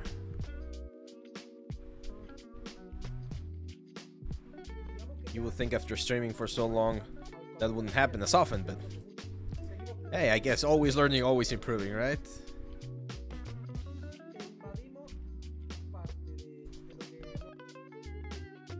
There you go. So yeah, now as you can see here, this is what I was mentioning. I'm making the hand a little bit bigger than normal, because that's gonna give him a little bit more power as well, right? It's gonna look more impressive. And now I'm gonna start like thinning things out to kind of like create the sort of like transition from the forearm to the hand, which the transition in this area tends to be quite flat. So I do want this hand to be powerful, but not super thick. It's not the Hulk, right? So we're just gonna use the move brush here to create that connection. It's kind of like a chicken leg. That's another thing that I explained about muscles. The muscles will always have like the big volume closer to the center of the character. So in this case, closer to the arm. And then as they go towards their insertion point, they're gonna have a lot of tendon stuff, and they're gonna become thinner. That happens with the forearm, happens with the lower leg. It happens pretty much everywhere. Like things thin out as they go outside of the range of the body, pretty much. Now here, as you can see, we're already losing that sort of like interesting curvature that we had before. So we need to, like, again, this is an exercise I'm doing for myself because I wanna force myself to do something slightly different. So I'm going for this like extreme silhouette right there. Now some people find it a little bit difficult to see it without the mirror, so let's mirror the thing. There we go. And it looks interesting. Definitely needs some work still, but it's getting there. Ajit, what's up, man? Good to see you too. Welcome to the stream. So who that's watching right now has not done the small task that we established at the beginning of the stream? Remember, the task was to ask a question. I want to help you guys get out of your shy. Oh my god. Get out of your shy zone and just ask a question. Nothing's gonna happen. I'm gonna answer it. We're gonna learn, and everything's gonna be fine.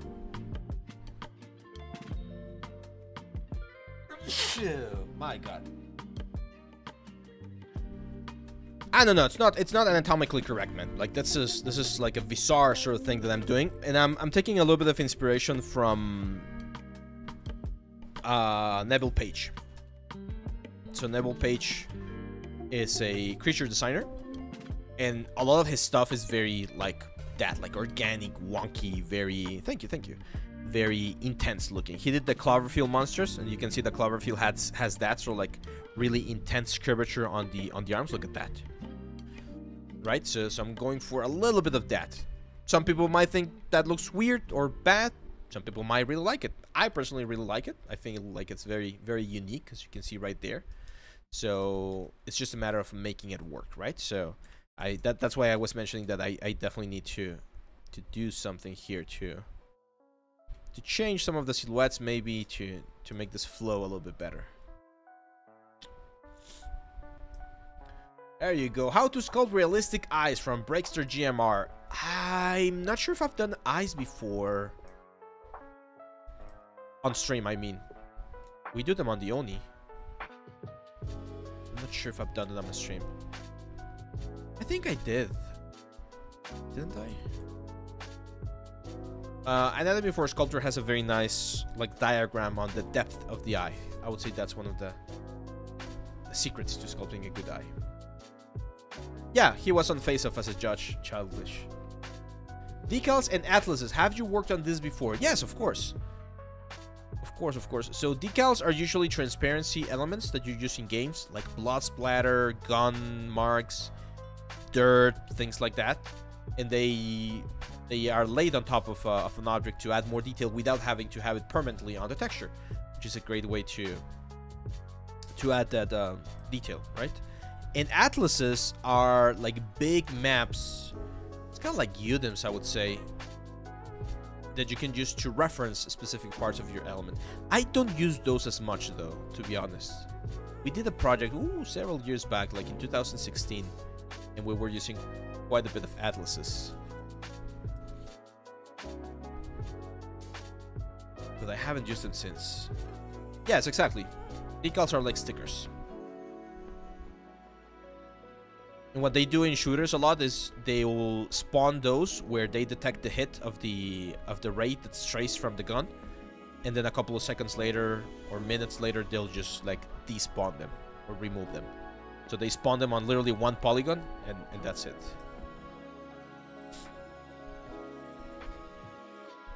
Ausboss, that's a really good question. What are the similarities and differences between a gaming portfolio and a movie portfolio, specifically for character art? So for character art for games, you would expect to see optimization, so good retopology, good use of texture space, good use of material divisions. For movies, you would expect to see a lot of detail. So you want to be able to see pretty much every single pore on a character's skin, right? Displacement maps. You want to see UDIMs. You want to see good material usage, like subsurface scattering and things like that.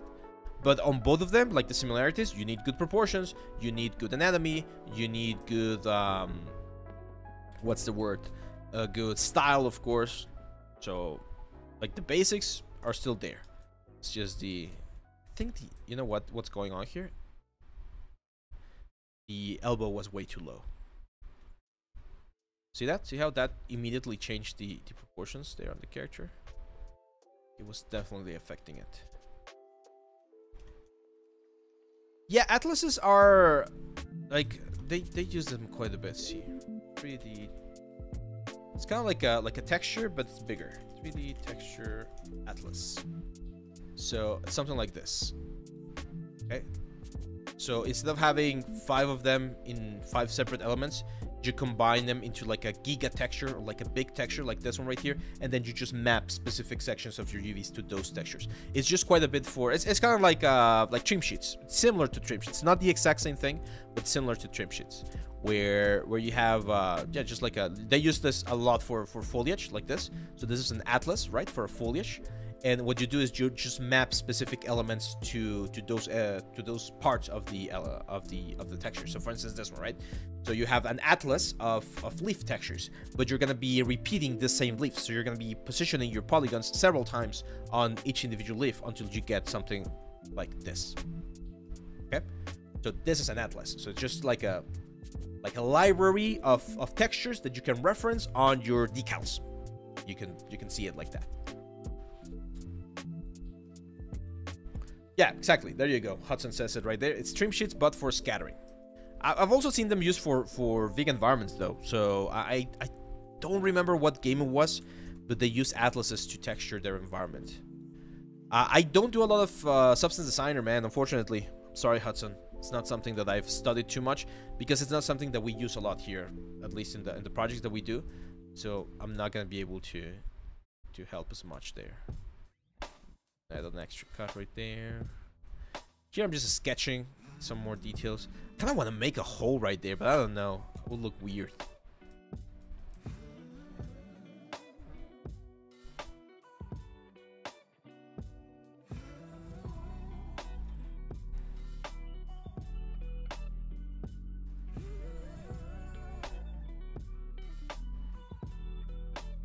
Rafa Fabris, what's up, my friend? Welcome.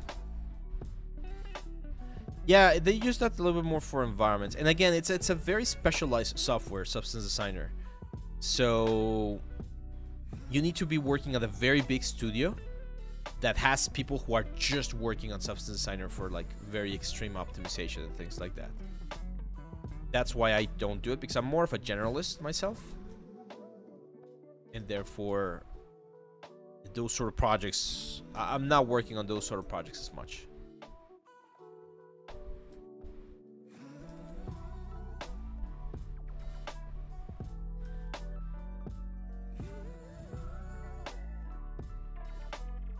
I feel like the clavicle is a little bit low.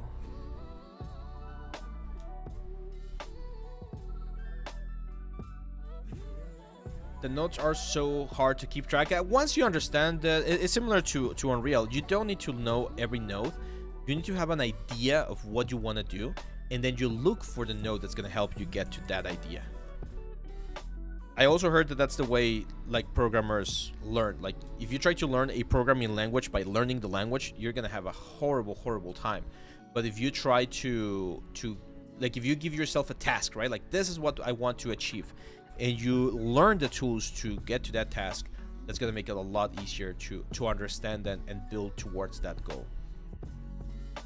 That's why I think goal-oriented learning is the way to go. Not just repetition and memorization.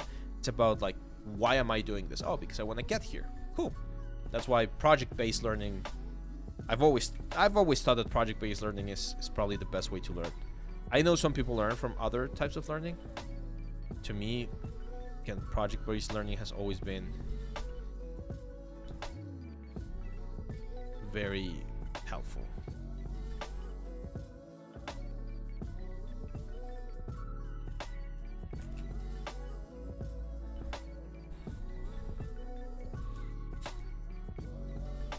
Exactly. Yeah, that's right, Hudson. That's completely right. Petro says curved bones and muscles are nonsense and bring uncanny. Yeah, I can see. I can see that argument. But it's supposed to be an alien, so we can definitely play a little bit with the curvedness of it, I think. I've been trying to learn more about Wayfinder style lately. I even posted the high poly there, but there's so little content about hand painted plus PBR, especially for props.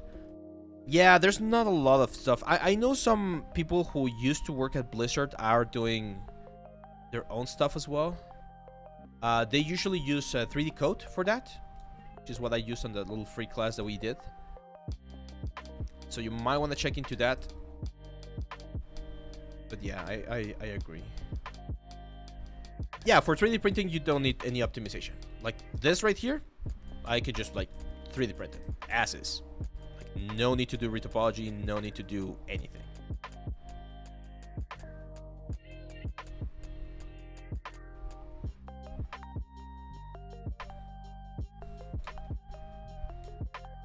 An environment artist can be part of a game development team and also in a film team.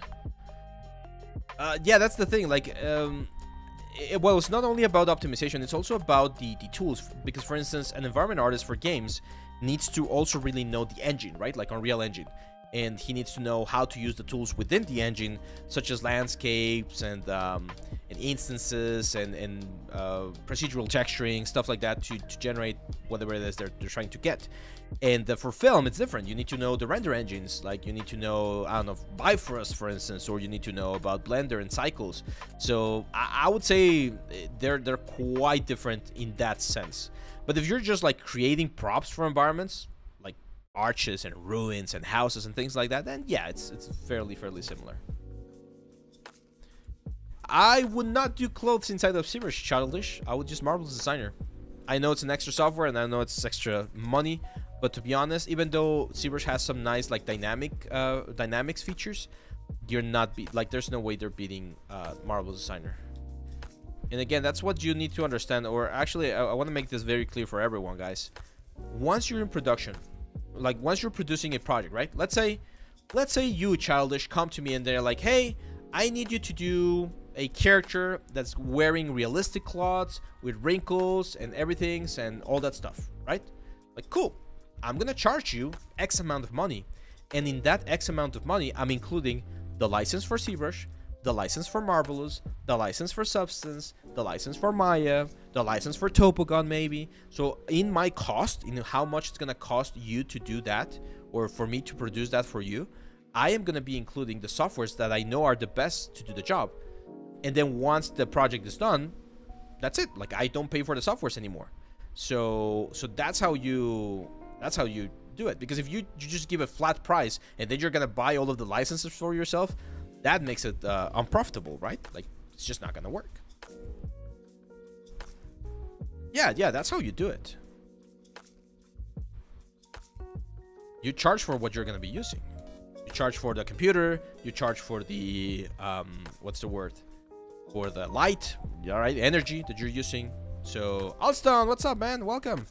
So that's how you build a budget. So I know we don't talk about that too much, because most of the people that are watching my content are students. But once you're in the professional setting, every time a project comes in, you budget everything. And that's a very common like first mistake that freelancers do. Like, they will charge way lower than they think, because they think, oh, I already have my computer, I already have my softwares, I already have my I don't know, my tablet and everything. Yes, but you're gonna be using it, and your computer is gonna, like, it's not gonna suffer damage, right? But it's gonna be used.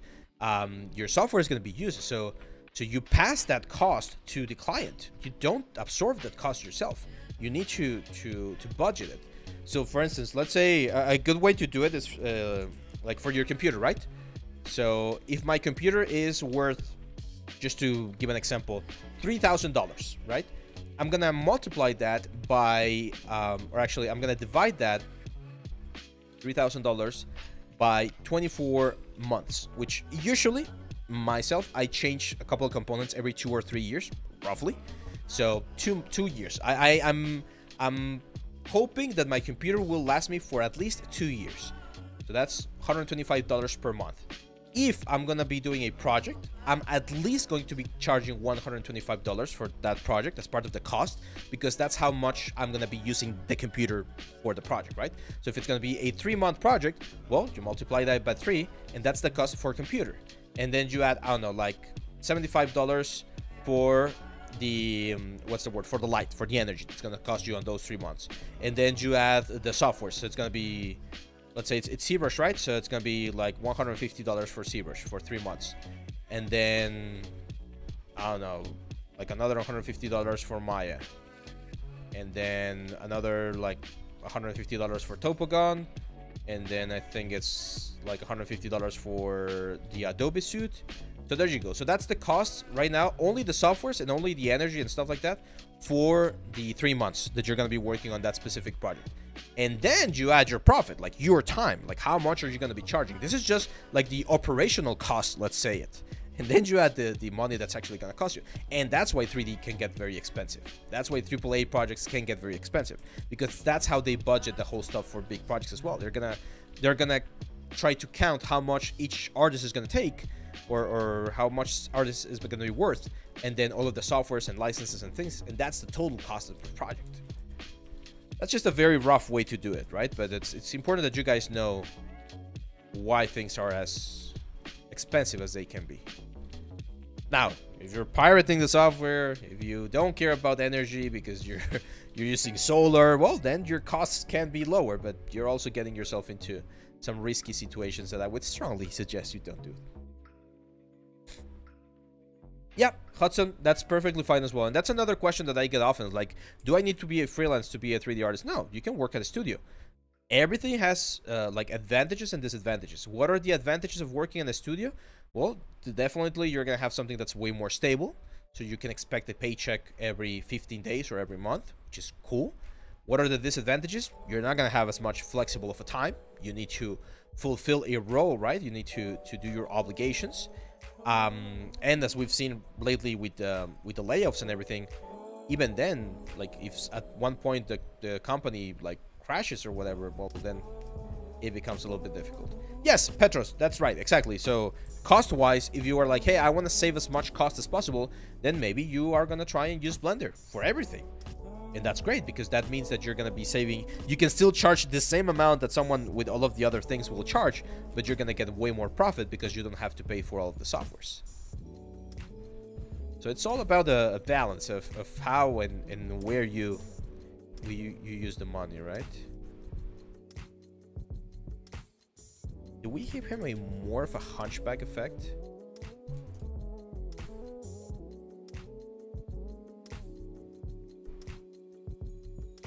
Because see, that looks cool, but that looks even cooler.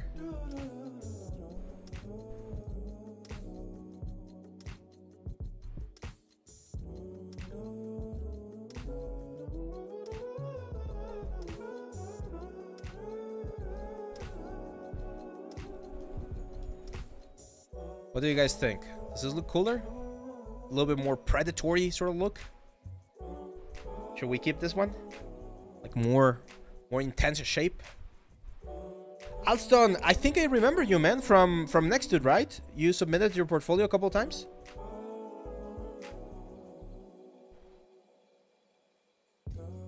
Yeah, Hudson, that's one of the best advices I can give people as well. Don't be picky. Hudson says, I've worked with someone selling chairs. Go for it. If that can pay the bills, that's great, because now your bills will pay it and you can do like more interesting stuff, right? Yeah, I'm definitely referencing the elites as well, my friend. Ideal Ronnie. Do you see yourself launching any hand-painted premium course in the future? I'm not sure. Again, because I've done hand-painted before, but I'm not a specialist in hand-painted. So maybe like a basic course, but I definitely need to learn a little bit more about that. Because I don't feel comfortable charging someone for something that I don't know as much of, right? Now, if I get better at it, and I feel comfortable, and I feel like the information that I can share is valuable, then at that point, I will do it. Oh, nice, man. You went to Canada. That's great. Alston, the best thing you can do if you're in Canada right now, try to go to as many, like, conventions, meetings, brunches, like, things to meet people. Like, the more people you meet, the easier it will be to transition into, like, a production job later on. So be as social as possible, man.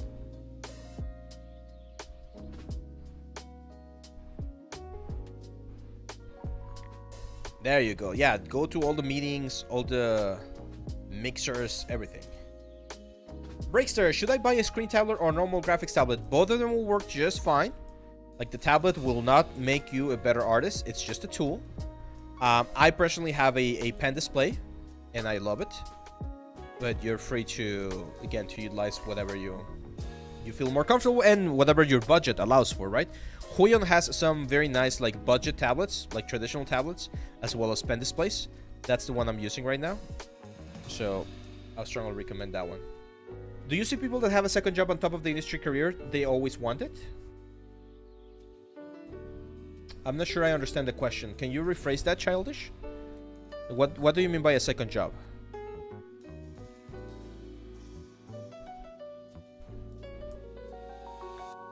Huion has a sale going on right now. I was thinking about getting... Yeah, check the...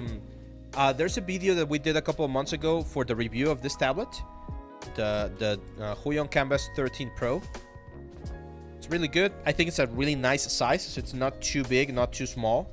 So just right.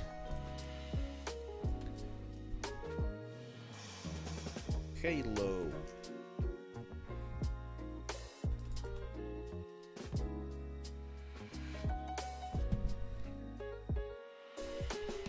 They're very top heavy though. Like I do like the idea, like the proportions. I think they're a little bit too heavy on this side. But I do like the fact that they're pushing the lower back.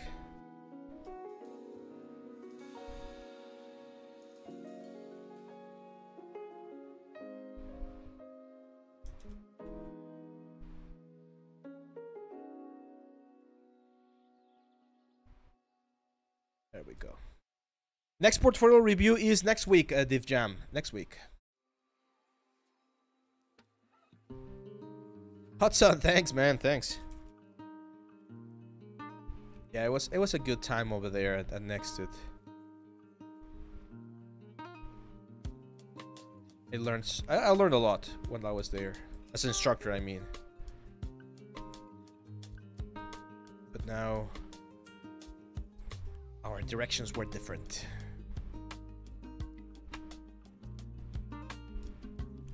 There we go, guys. So today was a good day, I think. We went from this, which was just the basic like head, to this, which is a different type of character, right? You can see that he did change quite a bit, especially this sort of like inclination. He's definitely going into the meaner, like more evil side of things. But I like it.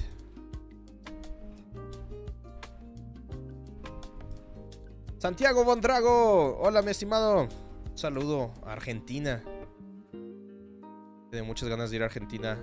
Dicen que sus cortes de carne allá son excelentes. Digo, aquí en el norte tenemos buenos cortes, pero sí he escuchado que los de allá son otro nivel.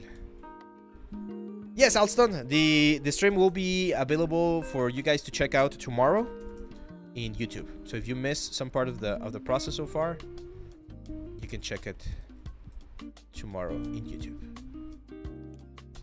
Their designer course is not that good though. Yeah, I mean, I don't like to talk bad about others, so I'm gonna reserve my comment there. I understand everyone is trying to do their best, and hey, sometimes it works, sometimes it doesn't. Toño Estrada, are you working full-time at some studio or are you a freelancer? That's a great question. So, I've mentioned this before. I have 3 jobs, pretty much. I am a teacher at the university here in Saltillo. So I teach. I do this, my channel, my courses, my mentorships, hopefully soon live workshops as well. And I also am the co-founder. I'm associated with another person, and we have a studio that produces VR experiences. So far, we've been doing a lot of work for museums. So there's a very famous museum here in the city called the Desert Museum, Museo del Desierto, and we work very closely with them to generate experiences, VR experiences for the public. We produce, we design. I'm the art director actually there. It's a small studio, so it's not like a big number, but we do that here. Yeah, Hyperlab Studio. We've done some architectural visualization as well, some security training. VR is what we focus the most in, to be honest. We've done some AR stuff as well, some renders, you know. So we're a small production house. So those are my 3 main jobs. And sometimes that's the thing, like sometimes I have more work on some elements, like I'm teaching a lot, or sometimes I'm doing a lot of like this courses, and sometimes I'm doing other elements. What do you think about critics in your student art submissions? Feels like it won't take so much as a portfolio review and we will learn more space.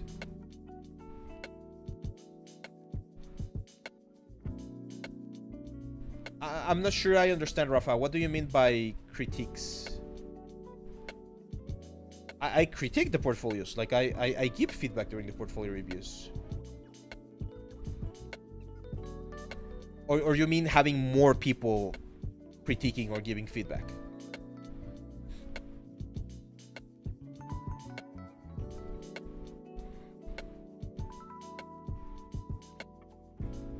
Childish.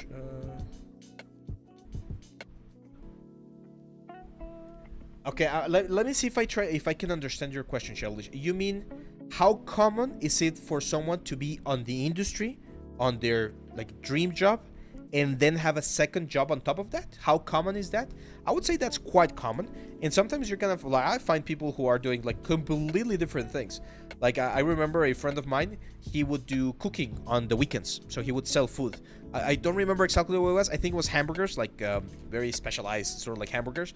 So during the week, he would do 3D. He would work at the studio. And then on the weekends, he would cook hamburgers because he loved doing that. So it's common, but that's more like a human thing. Like a lot of people had side jobs and stuff. Now, as for art related stuff, like have second jobs, or a lot of people do freelance. So I would say most people in the industry, if they're working at the studio, they would accept a freelance gig if they have time to do it during the weekends, for instance. So yeah, it's relatively common, I would say. Like I do that. Like yesterday, a friend of mine asked me if I could do like a little side job for him. He wants to 3D print a couple of keychains for his clients. I was like, yeah, I'll do it. I mean, if I can do it and I can get a little extra money there, I'll do it. There's absolutely nothing wrong with any way to earn a living, right?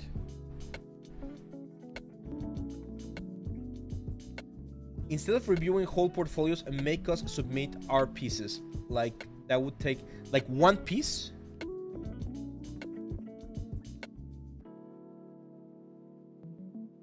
Yeah, Otter, you still got time. We're gonna be having our portfolio review next week, so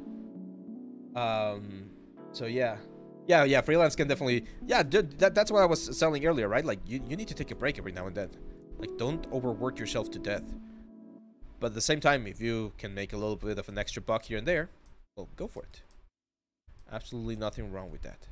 Let's mask this because I feel like he's looking down. And just to finish this, let's go to the hands.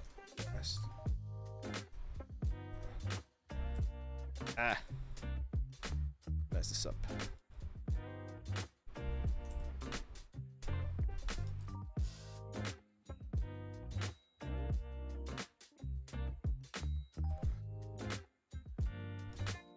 Well, we're gonna have to do the eyes anyway later, so.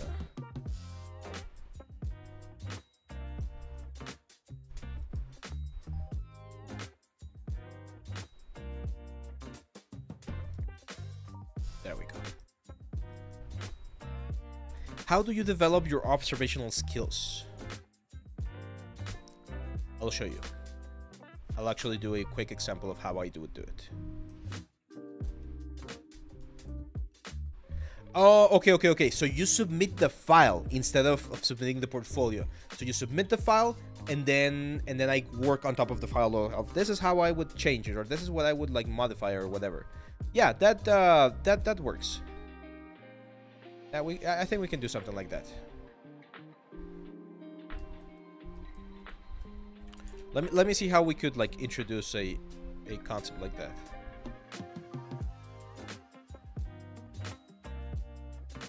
How often do you feel burnt out? I feel that sadly that's quite common for artists. Yeah, I would say about every 3 or 6 months. So every 3 or 6 months I would go through my like depression stage where I feel like very, very burnt out and I don't want to do anything. And I'll probably just like stop doing 3D for like a week or something to get some like energy back. Yeah, it's and this content creation thing, it's also a little bit demanding, energy wise, feeling wise. Like that's something that's not like said too much, but imagine putting a lot of effort onto like some content piece, like a short or like a video, and then you submit it and then no one watches it. It's just like like fuck, why? You feel like a failure at that point. But then you remember that there's a lot of other variables out there, so it's you kind of have to develop a little bit of what's the word, like a little bit of a thick skin as well for that. Only like 2 times a year. 2 or 3 times a year, I would say. Right, David? It's right about our... more or less. Like, every 2 or 3 courses, I was just like, oh man, I'm a little bit burnt out.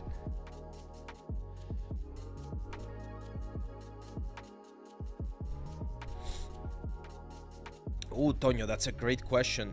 No, I don't think it's worth it. I don't think it's worth it. Why don't you use your freelance work and your studio work as your portfolio? Like, usually, theoretically, the stuff that you do at a studio is your portfolio. So that translates to your portfolio. And yeah, Hudson, I know. More times? Like 4 or 5 times? Yeah, maybe. Yeah, the channel has been growing nicely, guys. Thank you, everyone. And if you're not subscribed here in Twitch or in YouTube, we could really appreciate it, because it really helps to keep growing and get more people to see the stuff that we're doing. Okay, I see, Tonyo. I would try to then make a project, like, don't try to do one project every month, but try to pick a project that's gonna take you maybe like 3 or 4 months, so that you can do maybe 3 a year, and just like every now and then, when you have the energy and the motivation to do it, work on it, because it is important to do a little bit of that side stuff. And if you find some of the stuff in your freelance work to be portfolio worthy, go for it, like, include it. Your live view count is bigger. I'm not even seeing the live view count, so I'm not sure how much we're doing right now. But thanks, man. Which is better to start a human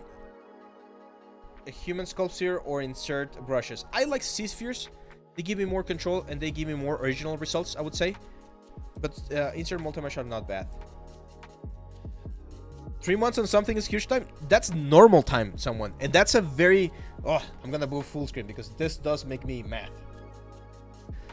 We are so used to having everything done so fast and so quickly thanks to social media that we are forgetting to value or give value to the things that take time. Things take time. If you go ask the top artists in the industry how long did they took them for them to do like the best characters, like Kratos from God of War, it's gonna be 3, 6, 8, 9 months to do just one character. So don't put yourself through that comparison lens where you need to produce an amazing character in a week. That's not how it works, okay? That's not how it should work. Like, yes, we need to be efficient. Yes, we need to be able to generate cool stuff relatively quickly, but we should not go to a point where we are pretty much like burning ourselves out or killing ourselves just to finish something really, really fast. So give yourself enough time to finish something. And I talked about this like a couple of weeks ago. You're not going to get the same result from working on something for 1 hour, 2 hours, 8 hours than by doing this for 24 hours, 48 hours, 100 hours. And you can see it on this guy right here. We've only been working on this guy for 2 hours. And some people might be like, oh yeah, this is done. Just go retopologize and texture it, get it into the game, and we're ready. I'm going to spend more time on this guy because I really want to make a cool result, like a cool evolution from this guy right here to this guy right here. So even if this takes me 50 hours to finish, I'm going to be doing it, okay? I don't care that it's going to take me 50 hours or 100 hours as long as it's great, okay? Sometimes we need to be patient. We need to give art time to evolve, to grow, and for us as artists to improve. So that's my advice. And with that, my friends, we're going to be closing today's stream because we've already gone over our 2 hours and I got some other stuff to do as well. So yeah, serious, thanks for the kind words, and thank you everyone for being part of this amazing community. Again, if you're not following us, please follow us. It's not gonna cost anything to you. You're gonna see more of our content on your home screen. That's about it, but it's really gonna help the channel grow and reach more people. If you want to check some of our premium courses, if you want to like support us economically, the best way to do it is through our premium courses, which is going to be linked here on the chat in just a second. It's also going to be on the description of the videos. You can go into our Discord channel as well and join more than 3,000 students and amazing artists that are out there growing, learning, and improving. So that's it, guys. Thank you very much. Have a great weekend. I'll see you back next week for our portfolio review live here on the channel. And, well, don't forget, always learning, always improving.